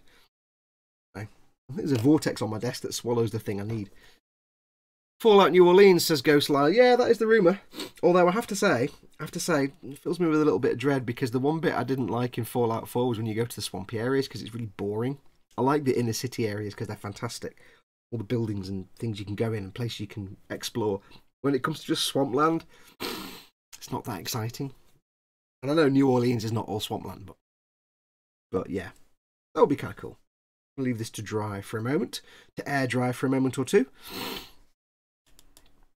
Miskatonics Dan says the Door stories get old fast for me. Yeah, what in Universe?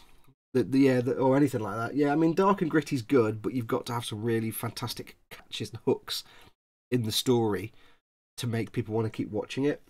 And that's why the dark and gritty ones tend to have an arching story that goes throughout the whole season. The thing I like about SG-1 is it's funny.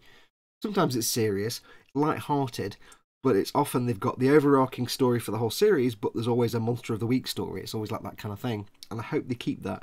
I hope they don't go for the 24 episodes with one single storyline going all the way through and nothing else. And it would also be nice if they did a kind of like SG-1 20 years later, so it's like it's a new group of people that they can still then get the original actors in there as little cameos. That'd be nice. Would be nice. But yes, we do want some closure on Universe. I know there's a comic book that gives a closure to the storyline, but I've not read that. Totally Scale Models says Last Jedi out tomorrow. I've seen it. I couldn't watch the Battlestar reboot. No likeable characters. I didn't want any of them to reach Earth. I actually quite liked it. I quite like them. That wasn't so bad. Right, give this a moment to do some more drying. It's a boring bit, this, when you have to wait for paint to dry. You realise you are sitting literally here, sitting watching telly, watching paint dry. Sorry about that. That is the truth. You are actually watching paint dry. I quite like The Expanse. I was quite enjoying The Expanse. It's quite good. Although it's one of those series that's really engaging when you watch it. If you like get it where you can watch the whole season at once. Quite an engaging storyline. But once I'd finished watching it and like a week later, I'm like, I have no idea what happened. I can't remember anything about it. Whereas with SG-1, I'm going through it again now, and it's been about 6 years since I watched it last. And it's like, oh, this is the one where this happens, and this is the one where this happens. Oh, I don't want to watch this one. This is the one where this happens. It's really crap. So, it's weird. It's like, you know, I watched all of DS9, and then about 4 years later, watched it all again, and I kind of forgot most of the things that happen in each episode. I knew the whole storyline, so I could watch every episode and have a great time. SG-1, for some reason, they stick. So as soon as I like, get 2 minutes into an episode, I'm like, yeah, this is the one where such and such happened. Have you got around to trying scale 75 paints yet, Fox, says Evil Monkey? No, I have a billion paints and limited funds, so I don't have any need to buy new paints just yet. I did have to get some Vallejo paints to do the Imperial Skitter. 3 models. Because I'm doing that with the Vallejo paints, because they don't sell Citadel paints. So I got some Vallejo paints, but I didn't pay for those. That's from E-Models. They very kindly supplied the paints for the build. So I've got those. I've got my Citadel paints that I got a load of anyway to paint Warhammer stuff. And I've got a load of ammo paints, and I've got a whole shed load of Tamir paints. So I don't tend to really get new paints unless I specifically need them. Like I say, the Vallejo ones are for this build. E-Models sent me those. The ammo paints I've got were for my Zaku build, which I will get around to finishing. But they are because I was filming those for Ammo by Mig. Other than that, I've not really needed to buy any. So I will at some point. It's just I've got nowhere to put new paints. I have no pressing need to get new paints right now. So, but I like the fact they come out very, very matte. The one thing I'm not enjoying about the Vallejo game colours is they come out a bit shiny. I like the paints. Don't like the fact they come out shiny. So we'll see. I could not get into DS9, says Totally Scale Models. Then you're just wrong. Go back and watch it again, then sit on the step and think about what you've done. Just go on. Go on. Yeah, Season 1, like any Star Trek, Season 1 is not the best season. You have to stick with it for Season 2. Season 2, it gets better, and then it gets better and better and better and better. One of the best ensemble casts. My moustache keeps growing in my mouth, and I hate it. DS9 has one of the best ensemble casts. Bar none. But if you still can't get it, then you just have to go and sit on the step, think about what you've done. Tony Blackwell, I like going films in the morning, early afternoon. The Last Jedi was almost empty on the day after it came out. It was only £4 to watch it. When I went to watch Rogue One, because I didn't have a day job, still don't have a day job technically, but it meant when it came out, I could go to the cinema at 1 PM on a Monday morning, on a Monday afternoon, when everybody else is at work. So I got in there, and it was in like the second day of release or something. Got in there, and there's literally 3 other people in there. Fantastic. And there was nobody else in the cinema. It's like, you know what? Going to the cinema in the middle of the day on a work day is fantastic. Scale 75 are freaking awesome for figures, but fragile for scale models, though, says Aviad Madar. Sorry, I'm burping them. Yes, Citadel. I mean, Citadel aren't exactly hardcore. The thing with acrylic paints is generally acrylic paints are not very durable. You paint this miniature. If you paint a miniature with Citadel paints, then you start handling it, the paint will come off. I mean, especially if you've airbrushed it and it's an even thinner coat, the paint will come off. And that's kind of the same for any acrylic paints. Tamir paints are really hard drawing, but they're not really acrylics. They're more like lacquer acrylics. They're like alcohol based. They're not water based, so they are quite tough. But ammo are the same. You handle that model for a little bit, and you paint stuff up, and you're painting it. It just comes off. Did you happen to catch Blade Runner 2049? No, I've not seen it. I must admit, I'm not feeling the urge to go and see it. I will watch it at some point, but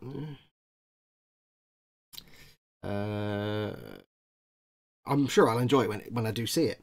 But you know, it's like sometimes it'll be like a film comes out, I'm like, I want to go and see that. I want to see it now. I need to see it now. But even with things like The Last Jedi, I'm like, yeah, I'll see it at some point. I don't know. I'm getting old now. I introduced my missus to Star Trek and DS9 was her favourite of all the series and certain episodes of TNG. Then she is clearly a keeper, Tony. DS9 is by far the best series. I was saying to the manager in my Warhammer store, it's funny how, like, I can go back and watch DS9 at any time because it's timeless. It doesn't date. I can't go back and watch The Next Generation because it looks so dated already, and it's like, whereas DS9, it's all. TSM looked for a list of DS9 episodes featuring the Dominion War. That was fantastic, says Miss Catonic. Just do anything from Series 2 onwards. Season 2 onwards. Glued to the Sprue says, Space! Hello, Paul.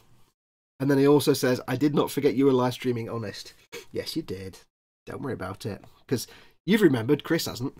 I'm sure he'll say this family stuffer is working or something dumb like that. Right, let's give these a blast with the old hair dryers.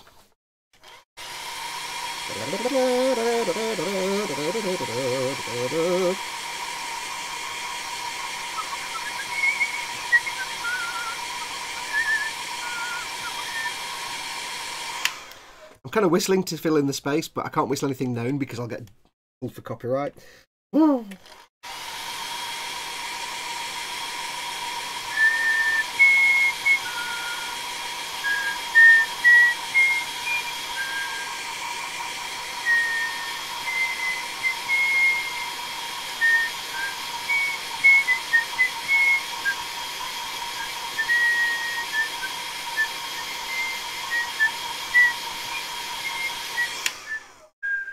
My God, Oh Canada is the best national anthem ever.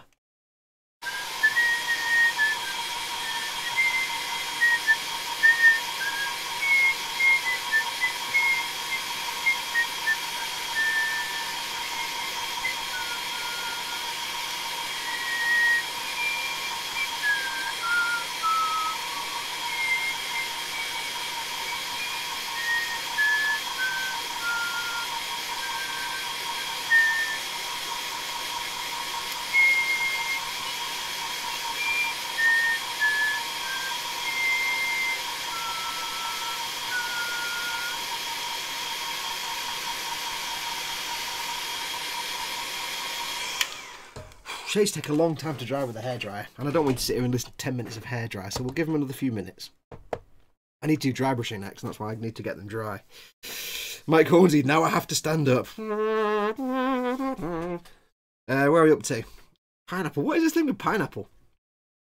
The first series of TNG is horrible, says Tony Blackwell. Yes, it is kind of ass. Star Trek always has a terrible first season. Roberto Austria. Fox, what coffee are you drinking? Big coffee. That's what coffee. It's Dow Egbert's Gold, I think. This is my litre Batman cup, which means it requires 2 spoonfuls of coffee and 4 sugars and twice as much milk. It's just 2 big cups of coffee together, basically, which is why you've got 2 coffees and 4 sugars. Just Dow Egbert's Gold, I think it is. Oh. And yes, I put my coffee cup on my work mat. Yes. Hang on, moustache moppage.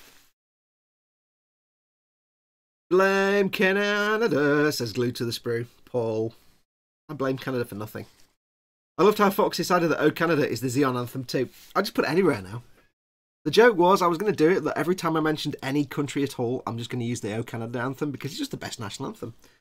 And then I put it in the video where I was mentioning Xeon. I thought, oh, I'll put the... And then, like, Jeff was like, really? Oh Canada? I'm like, yeah, I kind of didn't mean to make any associations with that. It's just my ongoing joke. It works. Dan at Miskatonic says, time for me to get ready for work later, folks. Thank you very much for watching, Dan. Go and enjoy your day at work. Sorry to hear you have to go to work on a Sunday. But thanks for coming in. Mike Hornsey, who says, now I have to stand up. That could be for one of 2 reasons. It could be the national anthem or it could be something else, but I don't think I did anything that would be particularly invigorating. Paul. There you go. There's my spec. When you're doing your spec car, Paul, Chris that sent me the Cobra also printed his Cobra off and did one for Paul as well because Paul's got a ship I can't remember. But Paul hasn't painted his yet because he's rubbish. Paul. Glued to the sprue. Paul says, mate, I have a drinks glass on my mat too. It's already filthy, so don't mind putting a drink in it. Yeah. Right, yeah. Right, that's that bit done. So, what I want to do now is a bit more dry brushing. Now, if you're wondering why we did the dry brushing before we did all the washes, it's just so we can get some kind of three-dimensionality to it. The shades then darken it down and give it some colour and texture. And it just makes things a bit more interesting. So we're going to go over again with the dry brush, just to kind of bring back a few more highlights. So we're going to start with Dawnstone. Dawnstone, which is actually a dry paint, which means it's rock hard and solid lumpy. Lumpy bumpy. We get ourselves our dry brush. Paul says, Spec car! Spec. So I need to move my wet palette out of the way because I'm not actually using it. Need more tissue. The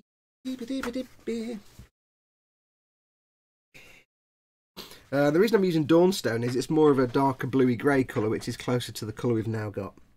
These dry paints is exactly the same. It's like jelly in there, it's weird. Get a little bit on the end of your brush.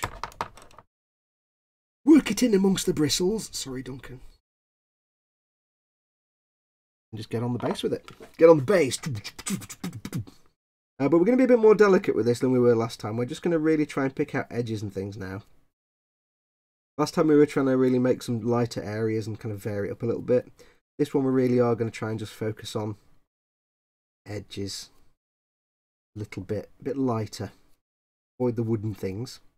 Now the beauty of these dry paints is, although you can dry brush with any paint, as you saw me do earlier with the Administratum Grey, the dry paints are such that they've got a lot more pigment in them and the pigment seems to be a bit finer.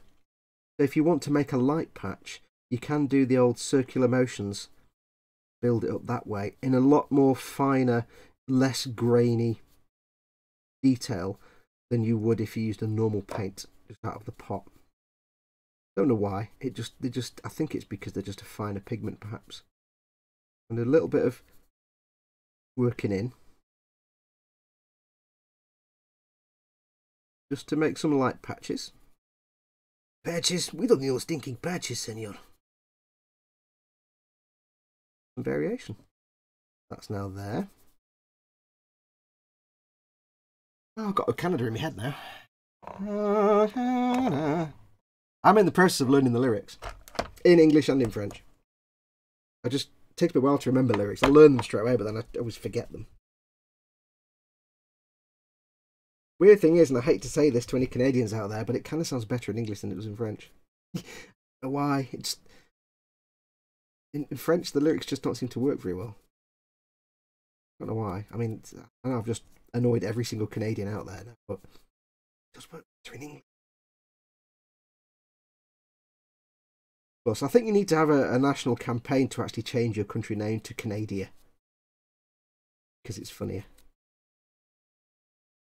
I remember I was in a bar many years ago, in a bar with some friends, and we got talking to a couple of girls, and they were from Canada. And my friend said, "Where are you from? Oh, what's that accent?" And I'd already figured it out. "Where are you from?" And she went, "Oh, we're from Canada." And I went, "Canada, eh?" And they thought that was the funniest thing ever, that I called it Canada. So I clearly impressed them very much. Didn't get a snog out of it or anything, nothing. I didn't even get a beer out of it. But I thought it was hilarious. Canada. So yeah, you should change your name to Canada because of all the reasons. Not that you could really make Canada more awesome than it already is, but it would. More paint. Funny thing is, in reality, I actually know very little about Canada. I've never been there. It just strikes me as one of those things as like, yeah, that's a cool place. I need to go there at some point. Like, you know, you get countries and they're either like good actors or bad actors on the world stage. Good guys and bad guys, and places you want to go and places you have no desire to ever go. But Canada's just like, in my mind, Canada's just like everybody's most favourite neighbour who comes around with beers on a sunny day and hangs out. You always get on with them. See nothing wrong with Canada. Yeah, clearly I know nothing about Canada. Now that's that dry coat done. Runny nose. So that's that dry brush layer done. That's just to bring out the little details again and make it a little bit lighter. Yeah, Canadian, eh? See what the chat's doing. I've got an espresso maker and love coffee as strong as possible. I can't be bothered with that. I just need to get the coffee in the cup and in my throat as quickly as possible. So, yeah. Paul says, no, he said that before. Paul says, I might just pretend I sanded the underside already and just paint the top of it. Yeah, I knew a girl like that once. Totally Scale Model says, biscuit base. What? What? Biscuit base? Where did biscuit base come from? Explain this to me. I actually forget what I talk about 5 minutes after I talk about it, so no idea where that's come from. Paul says, you might prime it after the stream, working on the scratch-built filthy back door at the moment. Yeah, that looks awesome, Paul. You should get it in the Boom Hut. Post it in the Boom Hut if you haven't already. Dave, Wise Rum God. Hey, Dave. Says, sorry, Fox was not looking at the time. Don't mind. Don't worry, Dave. Don't worry. I'll let you off. Ghost Lyle says, Flower of Scotland is a better national anthem. Well, I'm half Scottish and half Irish, and I still think, oh, Canada's a better national anthem. You should have showed off your models and you would have got more than a snog. Haha, yeah, it was 20 years ago. I don't tend to take my models into pubs. Need to chop one of the legs off my ATAT, says Totally Scale Models. Sounds a bit harsh. What you need to do is get a piece of like semi-opaque plastic and glue it around the head in like a cone of shame, like a dog would have, and then just call it battle damage. Have a bunch of Canadian friends, I always call it Kanukistan, says Doug Schramm. Right, where are we up to? So that's that dry brush on. Oops. We need to do the same again now. We want to do something on the... Why am I shaking it? It's a dry paint. We're going to do the same again on the actual wood planks. Now, I'm not going to use the same dry brush because that dry brush is now wet, because I've just cleaned it. And one thing you can't do a dry brush with is a wet brush. Oops. So get a little bit of this dryad bark. Sylvaneth bark, I should say. Sylvaneth bark. Tiny bit on the brush. Work it in amongst the bristles. There you go. We need a tiny bit for this. And this is just to bring a little bit of definition to the pieces of wood. A little bit, just picks out the edges, just a tiny amount. The darker shades from earlier bring out all the bits of, all the sort of wood grain that's in there. And this stuff, just some more on the brush. There's not much on there. Looks like caramel. Doesn't smell like caramel.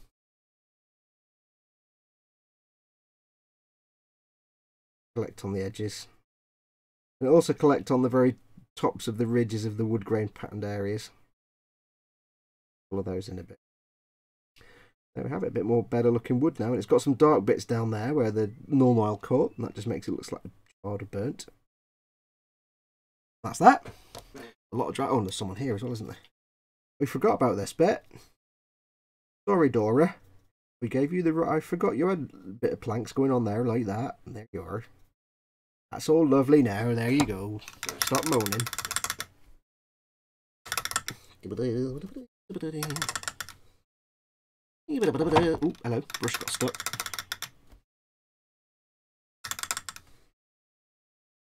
I really fancy trying poutine, but I have no access to anyone that could ever make poutine or know what it is. I do want to try poutine at some point.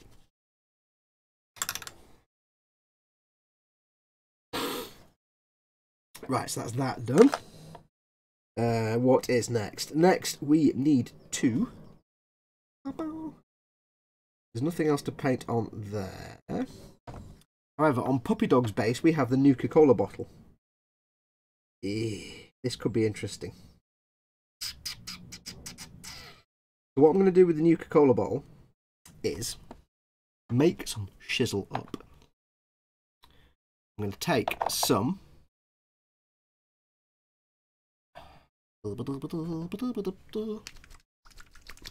Oosh. I'm going to drop some Ushabti Bone. Now you might be thinking this is a bit weird, but I'm going to take some Ushabti Bone, As you can see, my entire workstation here has become just a mess of pots and everything in the way. It's just, I don't have an organised work style. You know that. Where is my brush? Let's have some shabty bone on the wet palette. A little bit. And if you're wondering, I'm going to paint this Ushabti Bone. Apart from the fact it gives me a chance to say Ushabti Bone, because it's the best paint name ever. Let's move him out of the way. Move those out of the way. I shall explain in a moment. What's that brush doing down there? There's a brush down there for some reason. The first thing I'm going to do is get some Ushabti Bone on the bottle. I really haven't planned how I'm going to do this. I don't know if this will actually work, but if we will give it a try. Now we're going to get some. I'm going to get my elbow in the wet palette bottle. I'm going to get some Ushabti Bone on here first. Hope some more water in the paint. Hope works.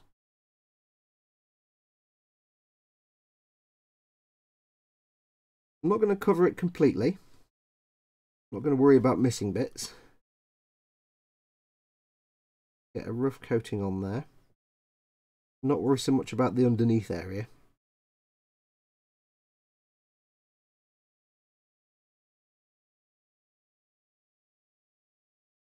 Is it really dumb that I'd never noticed that a Nuka-Cola bottle is kind of shaped like a rocket until just this exact moment right now? Kind of lame. Get the brush in there, but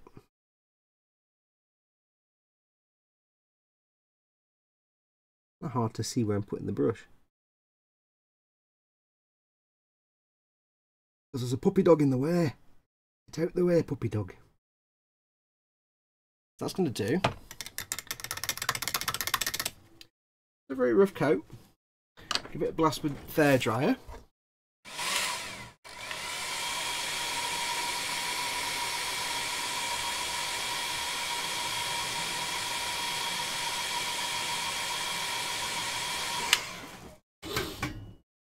Right, so that's the Ushabti Bone on. What I need to do next is go in with some Ceramite White, which is a base coat. White's a very transparent colour. Base coats tend to be a bit thicker and full of pigment than layer paints, so get some Ceramite White on there. I did wonder how to paint this bottle, because how do you paint an empty clear bottle on a solid model? And it made me realise something else as well. The one thing I wouldn't be sure, when you get the model of the Corvega car, if you build it as not wrecked, it has the doors on and it looks fantastic and you can paint all the windows black. If you build it as the wrecked out one with the doors off, the actual interior is solid. And I don't know how I would paint that. I don't know how I would paint the interior of the vehicle, as it's supposed to be hollow. I'm just going to go over the bottle again now with the white. Again, I'm not looking for perfection here.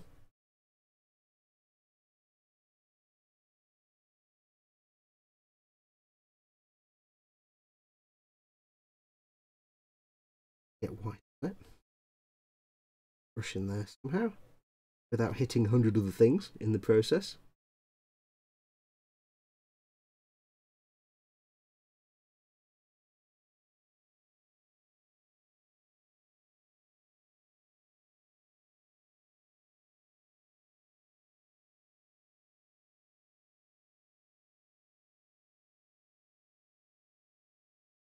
Right, so that's that done.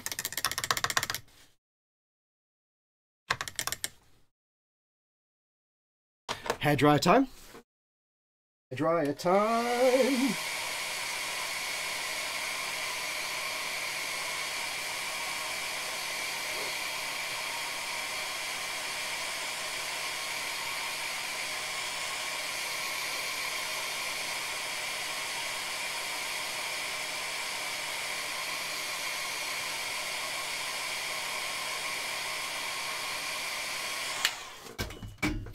Okay, that's on there. What we want to do now is have a quick look, because somebody says he won't notice in the chat. Chris says, hello, I forgot I've been playing Elite. He won't notice, says Chris. You're on the naughty step. Yeah, I will notice everything. You haven't been here all day long. What magnifying glasses do you use, says Roberto Austria. These ones. I don't know where I got them from or what they're called. There's no name in them. I think I got them on Amazon like 7 years ago. They probably cost me like 5p or something. They did have a extra little lens bit that you could drop down, but to be honest, it got on my nerves and in the way, so I ripped it out. And it doesn't have replaceable lenses, but it's just that one. Plus, I usually wear my reading glasses so I can see. BSG, says Brian Costello.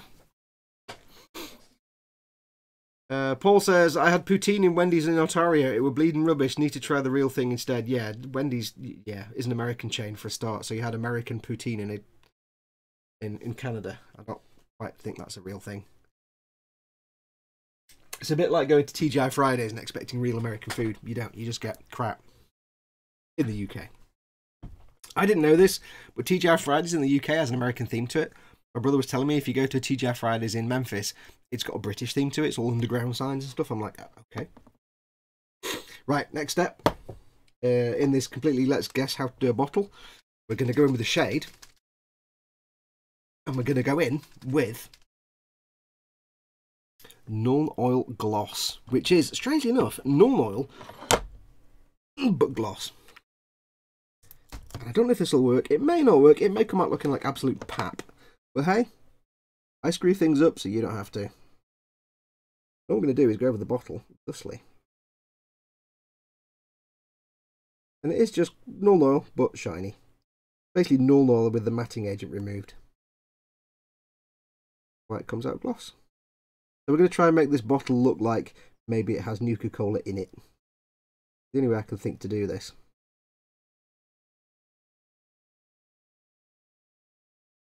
A nice healthy coat of Null Oil gloss.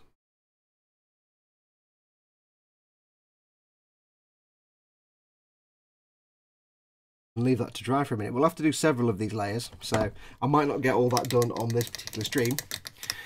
How long have we been going now? 2 hours, 2 minutes. Blimey, Riley. So I'll leave that to dry for a moment. While we're waiting for that to dry, what I shall do on the other ones, because we're kind of done on there now, that's all we need to do. I shall get them off their little grippy thing.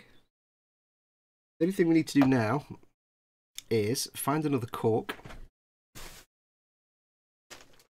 And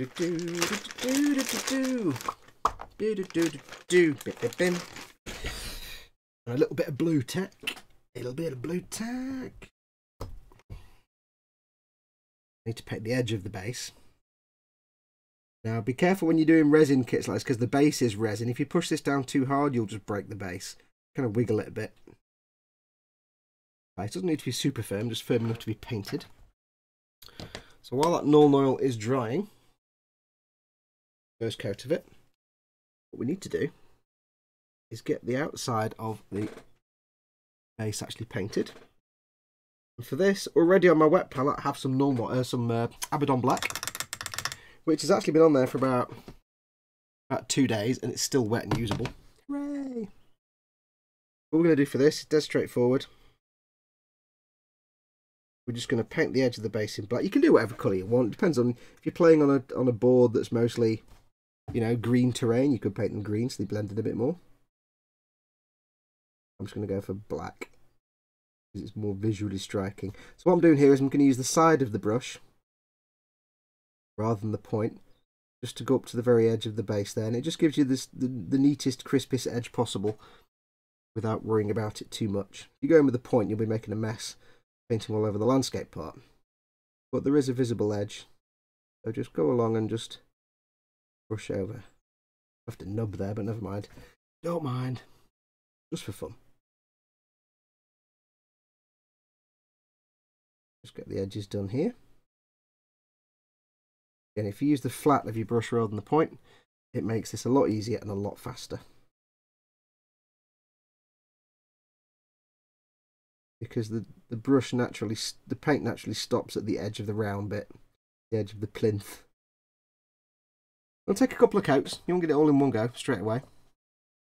Yeah, it's the super mutant. Yeah. Do the same on the mutie over here. Now he's got this edge here, and I don't want to get it on that bit of concrete, so I'm going to have to be a bit more careful here. But again, use the edge of the brush. Take the tip of the brush to where you want it to stop.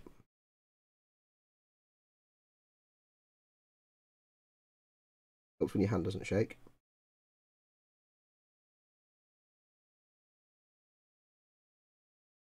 But it doesn't have to be perfect.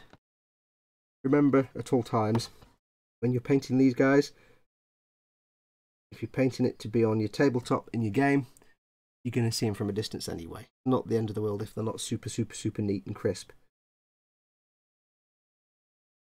Like that. Zip. Now I have thinned down the Abaddon Black a little bit with some water. It is a bit of a pig of a colour to use sometimes because it can either be super dense or super patchy, and it does actually show brush marks quite easily, so I find it better to go in a bit thinner than normal and then have to do more than one coat. It just works out neater. You get a smoother, matter layer as well.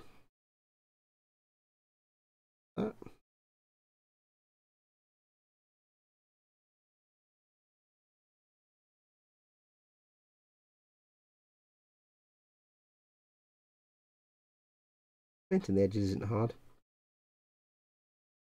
Need a second coat. So don't worry about underneath. Nobody cares about what goes on underneath. Oops. That. No good way to put him without him touching something. You will. The black of dog meat's base. Now again, he's got a little lip there, so I'm going to be careful on this bit. And it's not important that you be super neat, because it's not the end of the world if it's a little bit rough around the edges. Whereas here, I can just get the brush flat, quite happily just go in and slap the bit on. It's not going to go over the edge because the brush isn't touching over the edge, because you're using the edge of the brush.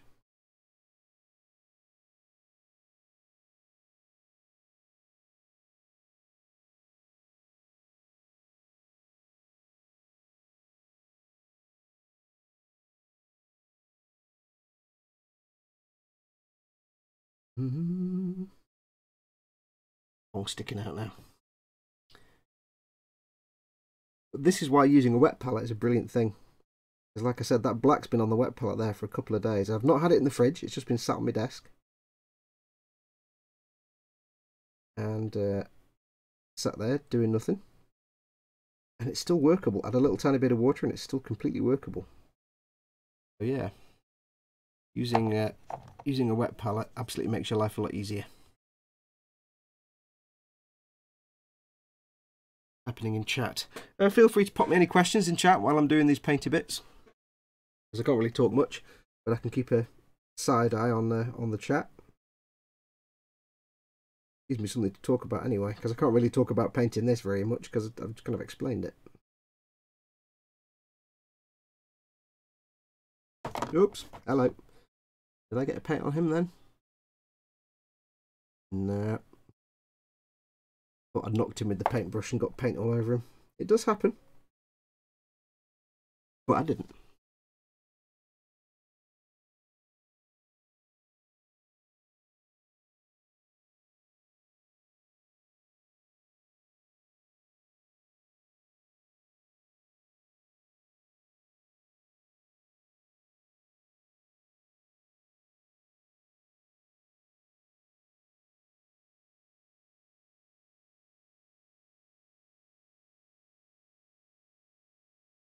Didn't sand her base very well, so she's got a bit of lumpy bits.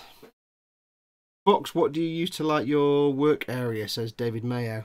I have, not that I can show you, I have two desk LED lamps that have big flat things rather than lamps. They're just flat screens, LED screens. They're made by a company called Seiko, and good luck actually finding them anymore because they don't seem to exist. They're just like LED lights that you can change the colour and the brightness, but they're flat panels rather than sticky out bulbs. And I also have a strip of LEDs that I just bought off Amazon, a big long strip with a plug on the end that I just have suspended above the work area for overhead light. And that's it. I've gone as best I can for daylight bulbs, daylight LEDs, like 5,500 degrees or whatever they are, the temperature. Just to get, so I'm not filming in like yellow light. I used to have different lights and they were all yellowy, so some of my older videos, you can tell in the colour they're all a bit weird.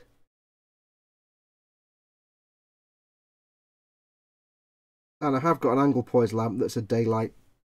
It's a ring shaped bulb with a clear bit in the middle with a magnifying glass in it. I have got that. I used to use for overhead, but it's very, very bright. And to be honest, I actually tend to usually just have the camera mounted on that nowadays. I use it as an angle poise camera mount, which is fine. Because it just tends to get in the way more than anything else. And I just knock the camera, so yeah, there's that. Free of charge there for you.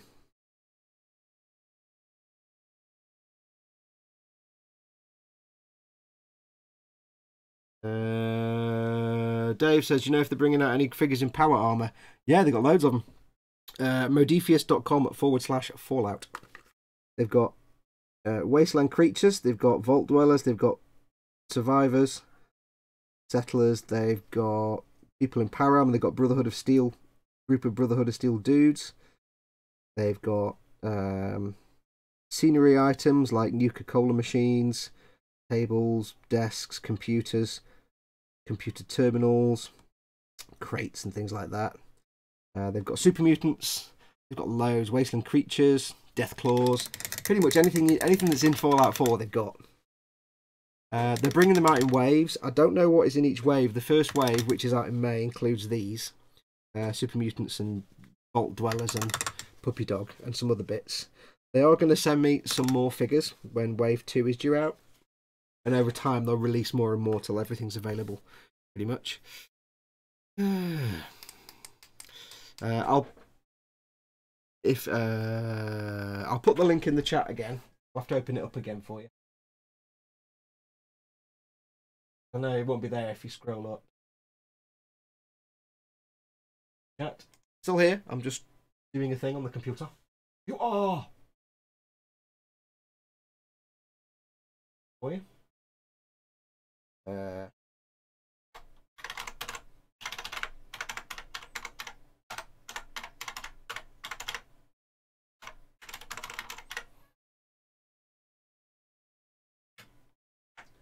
1 second, chaps and chapesses.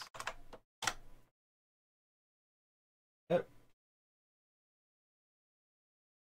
Doesn't come through as a link, unfortunately. Aviad Madar says, I'm itching to get a Procon Boy PS290. I know you had it for a while. Do you feel the fan head offer advantage of the actual finish for just a matter of convenience or speed? I'll be really honest with you. I had it for about a day. A few days, and I reviewed it, but I didn't get to use it a lot. It was fine. How much better is it than the brushes I've used every day for several years? I don't know. I only had it for a few days. It was fine. I couldn't really see anything wrong with it. Nothing would put me off getting it, but it's not like I used it for weeks and months and I still got it or anything like that, because I used it for a little bit and then sent it back. It wasn't one I got to keep, unfortunately. It was like, yeah, can you review this brush for us? And then send it back. I'm like, oh, arse. So I don't. It was fine. It was dropping things. I found nothing offensive about it. Put it that way. You probably want to ask someone who's used one for more of a period of time, to be honest. Nothing offended me about it particularly that I can remember. I seem to remember it wasn't too keen on. It seemed to. I can't remember because it was a while since I filmed it. There may have been an issue with pressure with it. It wasn't happy at lower pressures or higher pressures. I can't remember. I'd have to watch my own video again. But yeah, it was right. So we're doing some more null oil on the bottle. And what will happen is when this is actually dry, and I've got several layers of this, what I'm hoping is it will darken the bottle down enough that it looks like there's Coke in it, Nuka-Cola, and then I can go in and put some more white on the top, but it's going to take me a few coats of that. And what I'm also going to have to do is put some matting agent around the bottom because it's going to pool up there and get all glossy. I don't want that.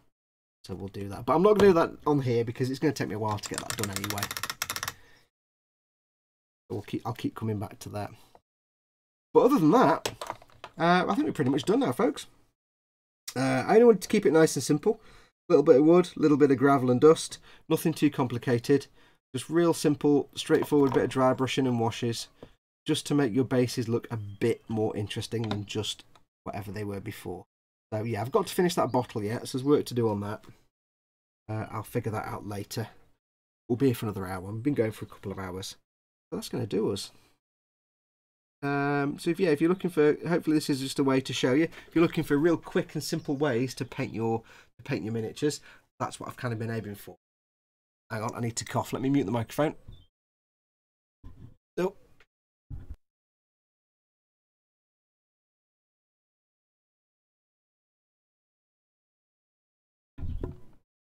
Oh, sorry about that. Tickly cough. Yeah, so looking for like quick and simple ways to paint your minis. That's what I've kind of tried to show you in these builds. You know, you could spend a lot more time and go to a lot more effort to make more amazing museum quality paint jobs. I'm not aiming this for those people. I'm aiming this at people who, like I said before, they've just got the game. They've never really painted miniatures. They just want to get some nice quick paint jobs on there so they can get them on the table playing the game and making them look spectacular. And again, you are going to see them from several feet away. You know, it's going to be fine. Now, in terms of varnishing these, if you're going to play these in a game, you want to go over them with a matte varnish to seal it in and to protect the paint from you handling it, because the paint will just rub off. However, if I matte varnish these, anything that's shiny like the metal armour and the guns will lose its shine. Now, I've already painted those parts, so the options for me are I'm going to just display these anyway. They're not going to be used in the game, so I can just go ahead. I'm going to get some Lamian Medium, which is the Citadel's just shade without pigment in it, basically. It's matte. And I will brush that over the areas that need to be matte, and I'll leave the rest shiny. However, if you want to play these in a game, what you could do is you need to put a varnish on there to protect it. So you could matte varnish the whole thing and then go over the things that need to be shiny with some gloss varnish and just brush that on like some Pledge. Or you could gloss varnish the whole thing and then just go over with some Lamian Medium on the things that need to be not shiny, and that will matte them down. And that way you've got a protected model. Things that need to be shiny will stay shiny, but you can go over with the Lamian Medium, the matte things. But if you're just doing them for display and not looking at ever handling them very often, it doesn't really matter. You could just leave them unvarnished if you want to keep it looking exactly as it is. If you've used Vallejo paints, you'll need to varnish them because their paints are quite shiny. But I think that's going to do us. I'll have a quick last round with the chat. I'll put my little Cobra there as well, because that's another little tabletop miniature I painted. It's not really. Spec car, get in the way, puppy dog. What else have we got going on in the chat? Let's have a look. Sorry I'm late. Going back to the start to catch up, says RedYen08. There's always something that turns up just as we get into the end. Chris Smith, what's in the pot that you're cleaning your brush with? Water. Just cold water. It's a little Citadel water pot. If you've not seen the advert for it on the Warhammer TV website, go and watch it because it's hilarious. It's quite good because it's got little recesses in the lid, so you can put a brush in there. Let's find a brush. So you can put a brush in there. So it's not touching the bottom, but it's a good place to hide get your brush in there if you need to soak it for a bit. I quite like the water pot. It's better than a cup. It's the Citadel pot thingy, says Evil Monkey. Brian Costello, I keep thinking you're drowning every time you emphasise the drinking. Like this. When I get my enormous cup of coffee. Oh. It's so heavy that when I put it back on the desk, the camera shakes. Because it's a big cup, but it's also a very wobbly camera. More moustache cleaning up. What Citadel paint would you recommend to get a dark blue? You could use... Have I got any here? I've not got any here right here. But you could use... I've got to think what it's called now. There is the... oh God, what it's called now? Can't remember the name. Right, let me get for you the Citadel paint app. Hang on. I should tell you with words. Let me move this out of the way. Oh,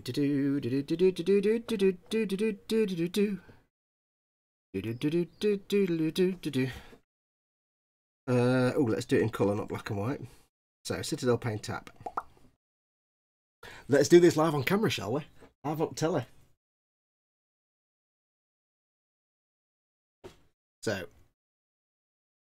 blue. In fact, if you haven't got the Citadel Paint app, go and get the Citadel Paint app. It's free and it's fantastic. Paint by colour. We want to do a blue. We want to do a dark blue. There's lots of different blues. And what it does is, it says, okay, I want to do a dark blue. Okay, here are some options. Some of them have multiple options. Some of them just have one. And it gives you two ways of doing it, either layer paints or doing it as a dry brush. You get a slightly different effect.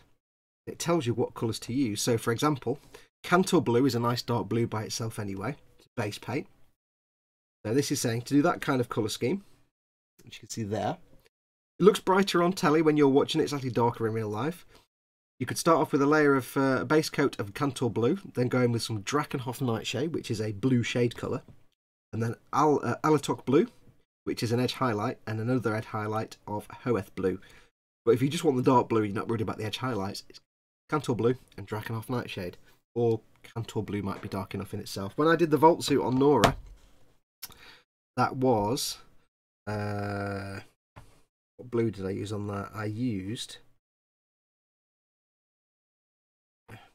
What blue I use now? It might have been Calidor Sky. You'd have to go back and check in the episode. It might have been Calidor Sky. It was a very light blue colour. It's very, very light, bright blue colour. And then I went over it with the Drakenhof Nightshade as a darkening shade. So go and get yourself... I think it's on Android as well, but go and get yourself the Citadel Paint app. It is a fantastic application because it really does kind of tell you every colour you want. Speed, no on that. Just tell you kind of every colour you want. So whether you're doing oranges, yellows, blues, greens, bone. It's got some great different ways of doing bone. You've got bone and ivory, parchment, rotting bone and ancient bone. And you can also, it's not got a massive list, but you can also do it by miniature. So you're saying, right, I need to paint a beast of Nurgle. What are the colour schemes? And it will go through, and each area has a different colour. So for example there, it might say, right, this bit is supposed to be mauve. How do I do mauve? Click on that, and it tells you all the colours to use. So I find this paint app absolutely invaluable. Plus, not only that, you can knock your figures over, you can also have an inventory. I spent an hour the other day going through all, it lists all the different paints, all of them. And I spent an hour going through my paint collection, marking off the ones I've got, and marking off the ones I needed. So, and you can see you've got an inventory, which is the ones you actually have. All these colours are ones I've got in my collection. And on your wish list, you've marked them as I need these colours, it will list the ones you need. So you go into the store, get your wish list, you say I need that, that, that, and that. Pick them up, mark them as got, add them to your inventory, and you're done. So it's a good way to track what paints you've got. If I get a kit and it says you need to paint this thing with, let's say it says, right, you need to paint this thing with Gulliman Blue. So I go, okay, have I got Gulliman Blue? I don't know. Do I need to go and get it from the shop? E, F, G, Gulliman Blue. Yes, I've got Gulliman Blue. It's in my inventory. So yeah. One of the reasons I love Citadel paints is they are the absolute best paint to brush paint with, by far. Bar none. Not come across yet. I know others are available. I've not come across yet a paint I like brush painting with as much. But also the paint app is fantastic. Because if you think, I want to paint something red, you can go into the app and look at different red schemes. Say, right, well, I fancy this one, so let's use these colours. And you don't have to do that. But it gives you a starting place. It takes the thinking out of painting. If you're just learning how to brush paint, it takes the thinking out of it while you physically do it. I just got some Winsor & Newton matte varnish to test out. Hope it works well as it's a decent price compared to sprays and Vallejo varnish, says Phil East. Apparently it is quite good. What's the baking paper called for wet palette? It's baking parchment paper. If you live in the US, you can get it everywhere. If you live anywhere else, it's a ball ache. You have to go on Amazon. It's baking parchment paper. I went through Sainsbury's and Asda and everywhere else, couldn't find any, so I got it on Amazon. Cantor Blue, says Evil Monkey. Yeah, thinking right. That's the one you get from Fox Cantor Blue, says Paul. Yes, I kind of got there in the end. I just couldn't remember the name of it. I got mine from Amazon. Predator is Mason Cash Parchment. Oh, actually, that's funny enough, that, because so's mine. Mason Cash Parchment. Put it on camera, dear. Where's the camera? Mason Cash Parchment. You get a little roll of it, but it lasts for ages. I've had it for about a year now. Other brands are available, of course, and if you live in the US, it's common. You go into any supermarket and they'll sell it. It costs about £5 for that roll, and that roll lasts me years. Does it exist as a spray as well? Cantor Blue. Let's have a look. Let's go back to the Citadel Paint app yet again. Trust me, it really is an awesome tool. You need to get it. This is all the paints. Was it Cantor Blue? EFGHIJK. Cantor Blue Base. Cantor Blue Air. No, they only have it as base paint, like one of these, or an air paint, which is it's just a thin paint basically, so you can airbrush it straight without mixing it theoretically. We can filter it by sprays. Spray. I have to make the noise. It's kind of required. So sprays. What do we have? Blue wise, we have Macragge Blue, which is your default Ultramarines blue. It's not the darkest, but if you sprayed it with Macragge Blue with a rattle can, and then did a shade of Drakenhof Nightshade, that will darken it up quite nicely. And they've got the Fang, which is like a blue-grey sprays. So Macragge Blue will be your sprays. There's not a massive range of sprays, but they are really good. I have to make the noise. It is in my contract. There you go. So, yes. What else happened in chat? What are you chat folks doing? Oh, there's loads of chat. I missed it. Let's have a look. Philly says yes, it was £5 for about 10 by 25 meters, which is the Mason Cash. Yeah, it's about £5 for that Mason Cash stuff. It's really good, and it's just the right size for a sandwich box lid. I typically use that much for a model, maybe 2 of those, depending on how messy I get. If it's lots of tiny little things I'm painting, you only use little bits. But you can see how much I've used there. I'm quite messy with it. But yeah, it's a £5. It'll last you for years. Let's have a look. Predator 4242 says, I'm finishing my Space Wolves army and I've got 30 troops to paint, so I need a wet palette. Yep, dead simple. Get yourself a sandwich box. Use the lid because it's not deep. Get yourself a sandwich box. Or any kind of thin plastic Tupperware box where you've got a lid. Get one with a seal on it so it's airtight. Kitchen roll, parchment paper, soak it, drain the water off, everything's damp.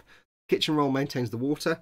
The parchment paper's semi-permeable, so it lets a little bit of water through and keeps things nice and moist. When you finish for the day, you put it back on again. The seal keeps the air in, stops air getting out, stops the water evaporating away. Put it in the fridge, bring it back out. Your paint is still workable. That black has been on there for about 3 days. So, and it's still workable. And that's just been sat in my room, not even in the fridge. So a wet palette will cost you about £5.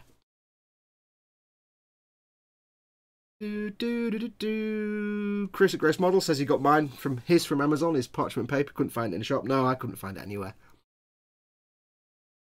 Most of the Games Workshop paints I have, I don't exist any longer. They are like from 20 years ago. They changed the paint range in 2013, I think, or 2012.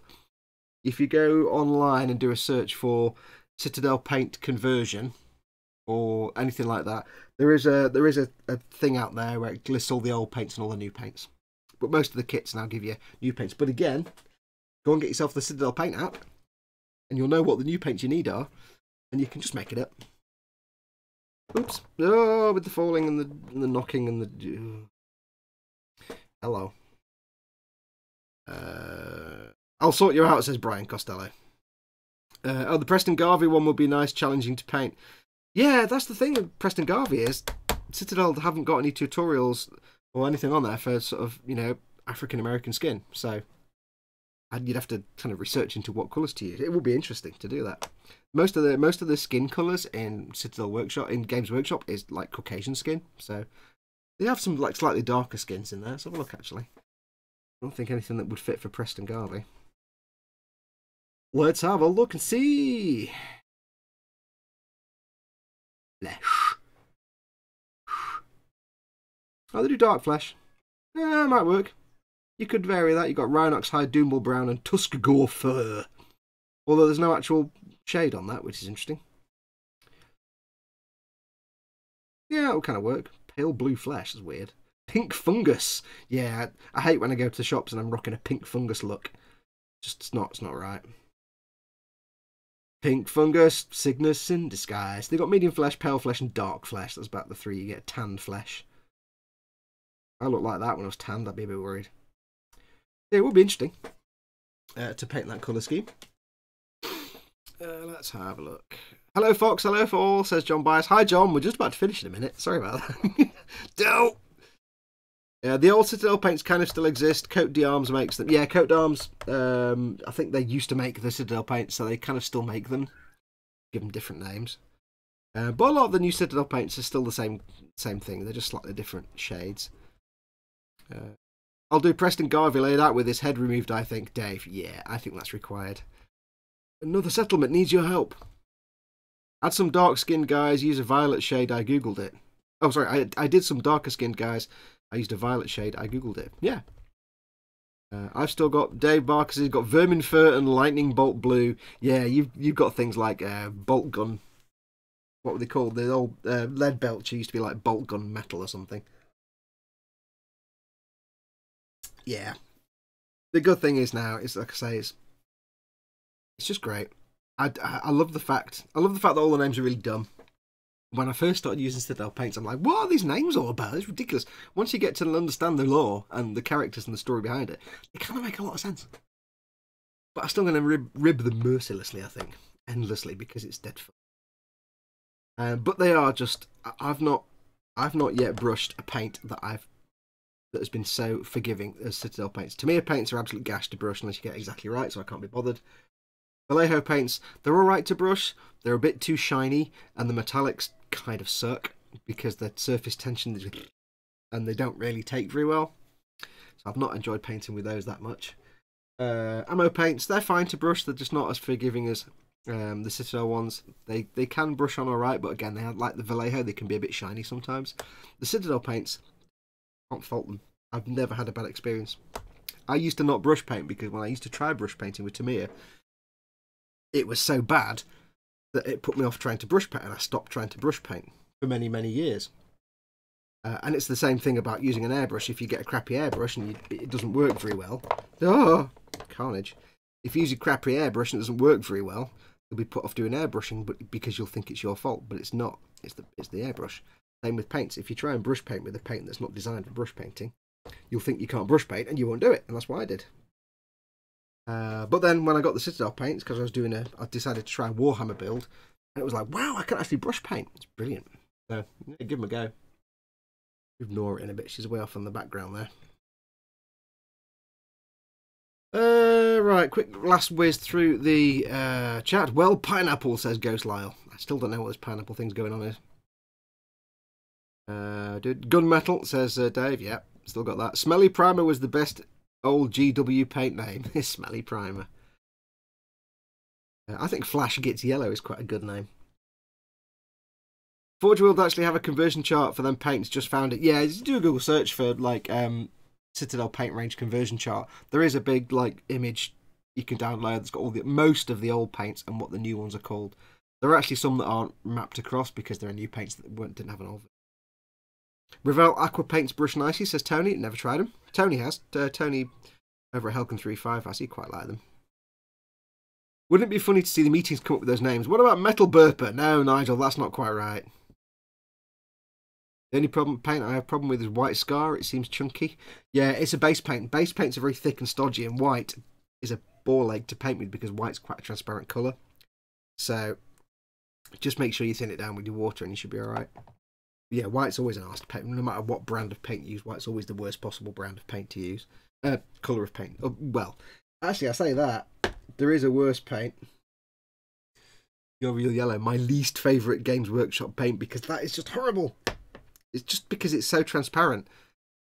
You have to put so many layers on to get it to not be transparent. Even if you put like white underneath it or a cream colour, it's just, or you do Avalanche Sunset underneath it, it's like, oh, I don't like this colour. I've just been looking, I still have wash bottles from 1980, says Dave. Wow. Yeah. you might want to get yourself some modern shades. You can't beat the modern shades. Anyway, folks, I think that's going to do us. I'm going to just cause some problems now because I'm going to ruin this scene of tranquility by putting Jar Jar Bleeding Binks, which is his official name. His middle name is actually Bleeding. Jar Jar Bleeding Binks in there, just to make me angry. In fact, the super mutant is actually shooting Jar Jar. In fact, so is Nora, and Dogmeat's growling at him because everybody hates Jar Jar. Yeah, he's going, "Whoa, I've got no clothes on." Yes. Anyway, I think that's going to do us because we've been going for Christ on a stick, 2 hours 35 minutes. I'll go off and finish that paint bottle. But other than that, the bases are pretty much done. Again, just a real quick way to paint your bases. No thinking required. Bit of dry brushing, bit of shades. Nice and simple for the absolute beginners. But that's going to do us. Thank you so much for watching. To everybody, and to everybody who was in chat, thank you very, very much. Don't forget, these are out in May, this first wave of figures, and a load of others. Modiphius.com/Fallout. The game comes out in May with the first wave of figures and things. And then they're releasing more waves after that. So do go along, get your pre-order in now, because they'll do all the pre-orders first on the launch date. They'll fulfill all those and ship them out, and then they'll start dealing with all the other orders that come in after that point. So if you want to make sure you get them as close to launch day as possible, go and pre-order them. And big thanks to the guys at Modiphius for sending me these, because they're brilliant. They are beautiful little figures. Again, take your time with them. They are resin, it's not plastic. You've got to be a bit more careful. But just have a good fun with them. And if you've never painted miniatures before, hopefully these last 3 or 4 episodes that I've done have helped you kind of get a feel for painting them in a straightforward and simple way, not too complex. That'll just get you painted miniatures on the table, and then from there you can start working on your techniques, getting more complicated, getting more detailed, building them up even more and even more. So thank you so much to everyone who's watching. If you're watching this live, thank you for being in the chat, guys. Philly says, "Later, Fox, thanks for the stream idea for a nice Sunday chill." Yeah, now you just need to get to the pub and have a load of like Sunday session pints and then get home for a roast dinner. Yeah, now I really want a roast dinner. Anyway, that's going to do us. Thank you very much to everybody who watched. If you're not watching it live, thank you anyway. Thank you for watching along. I will see you soon, because now these are done, I need to get back to the Imperial... Hello, it's got tissue on it. Go away. The Imperial Skitter. And yes, I do know what that means to my Scottish followers. I didn't know that when I came up with the word. The Imperial Skitter, which is for the E-Models build, so I need to start on a video of that. We've got to do a little bit of weathering, then we've got to do a diorama, and we've got to paint the figures that are going to go with it. So that will be the next project coming up. Well, next thing to get back on, so that should be hopefully the next few days. Who else have we got to go? I can't remember. We've got to go with that now. Got some dudes that go with the Skitter anyway. We've got arms. There you go. Getting packed on here now. Yeah, so stay tuned for that. Once this is done, and I say I've got to do a diorama, so it's going to be a while. Once this is done, and the diorama's done, and all the figures are done, and it's all finished, apart from the fact I need to drive up to E-Models to drop it off, we will get on with the Master Grade Strike Rouge Uotori. That is the next one coming up after this. So yes, as I've said many times, don't panic. Gunpler's not gone anywhere. I'm not going to build exclusively Gunpler forever. I'm going to make other things as well, but I'll always go back to Gunpler.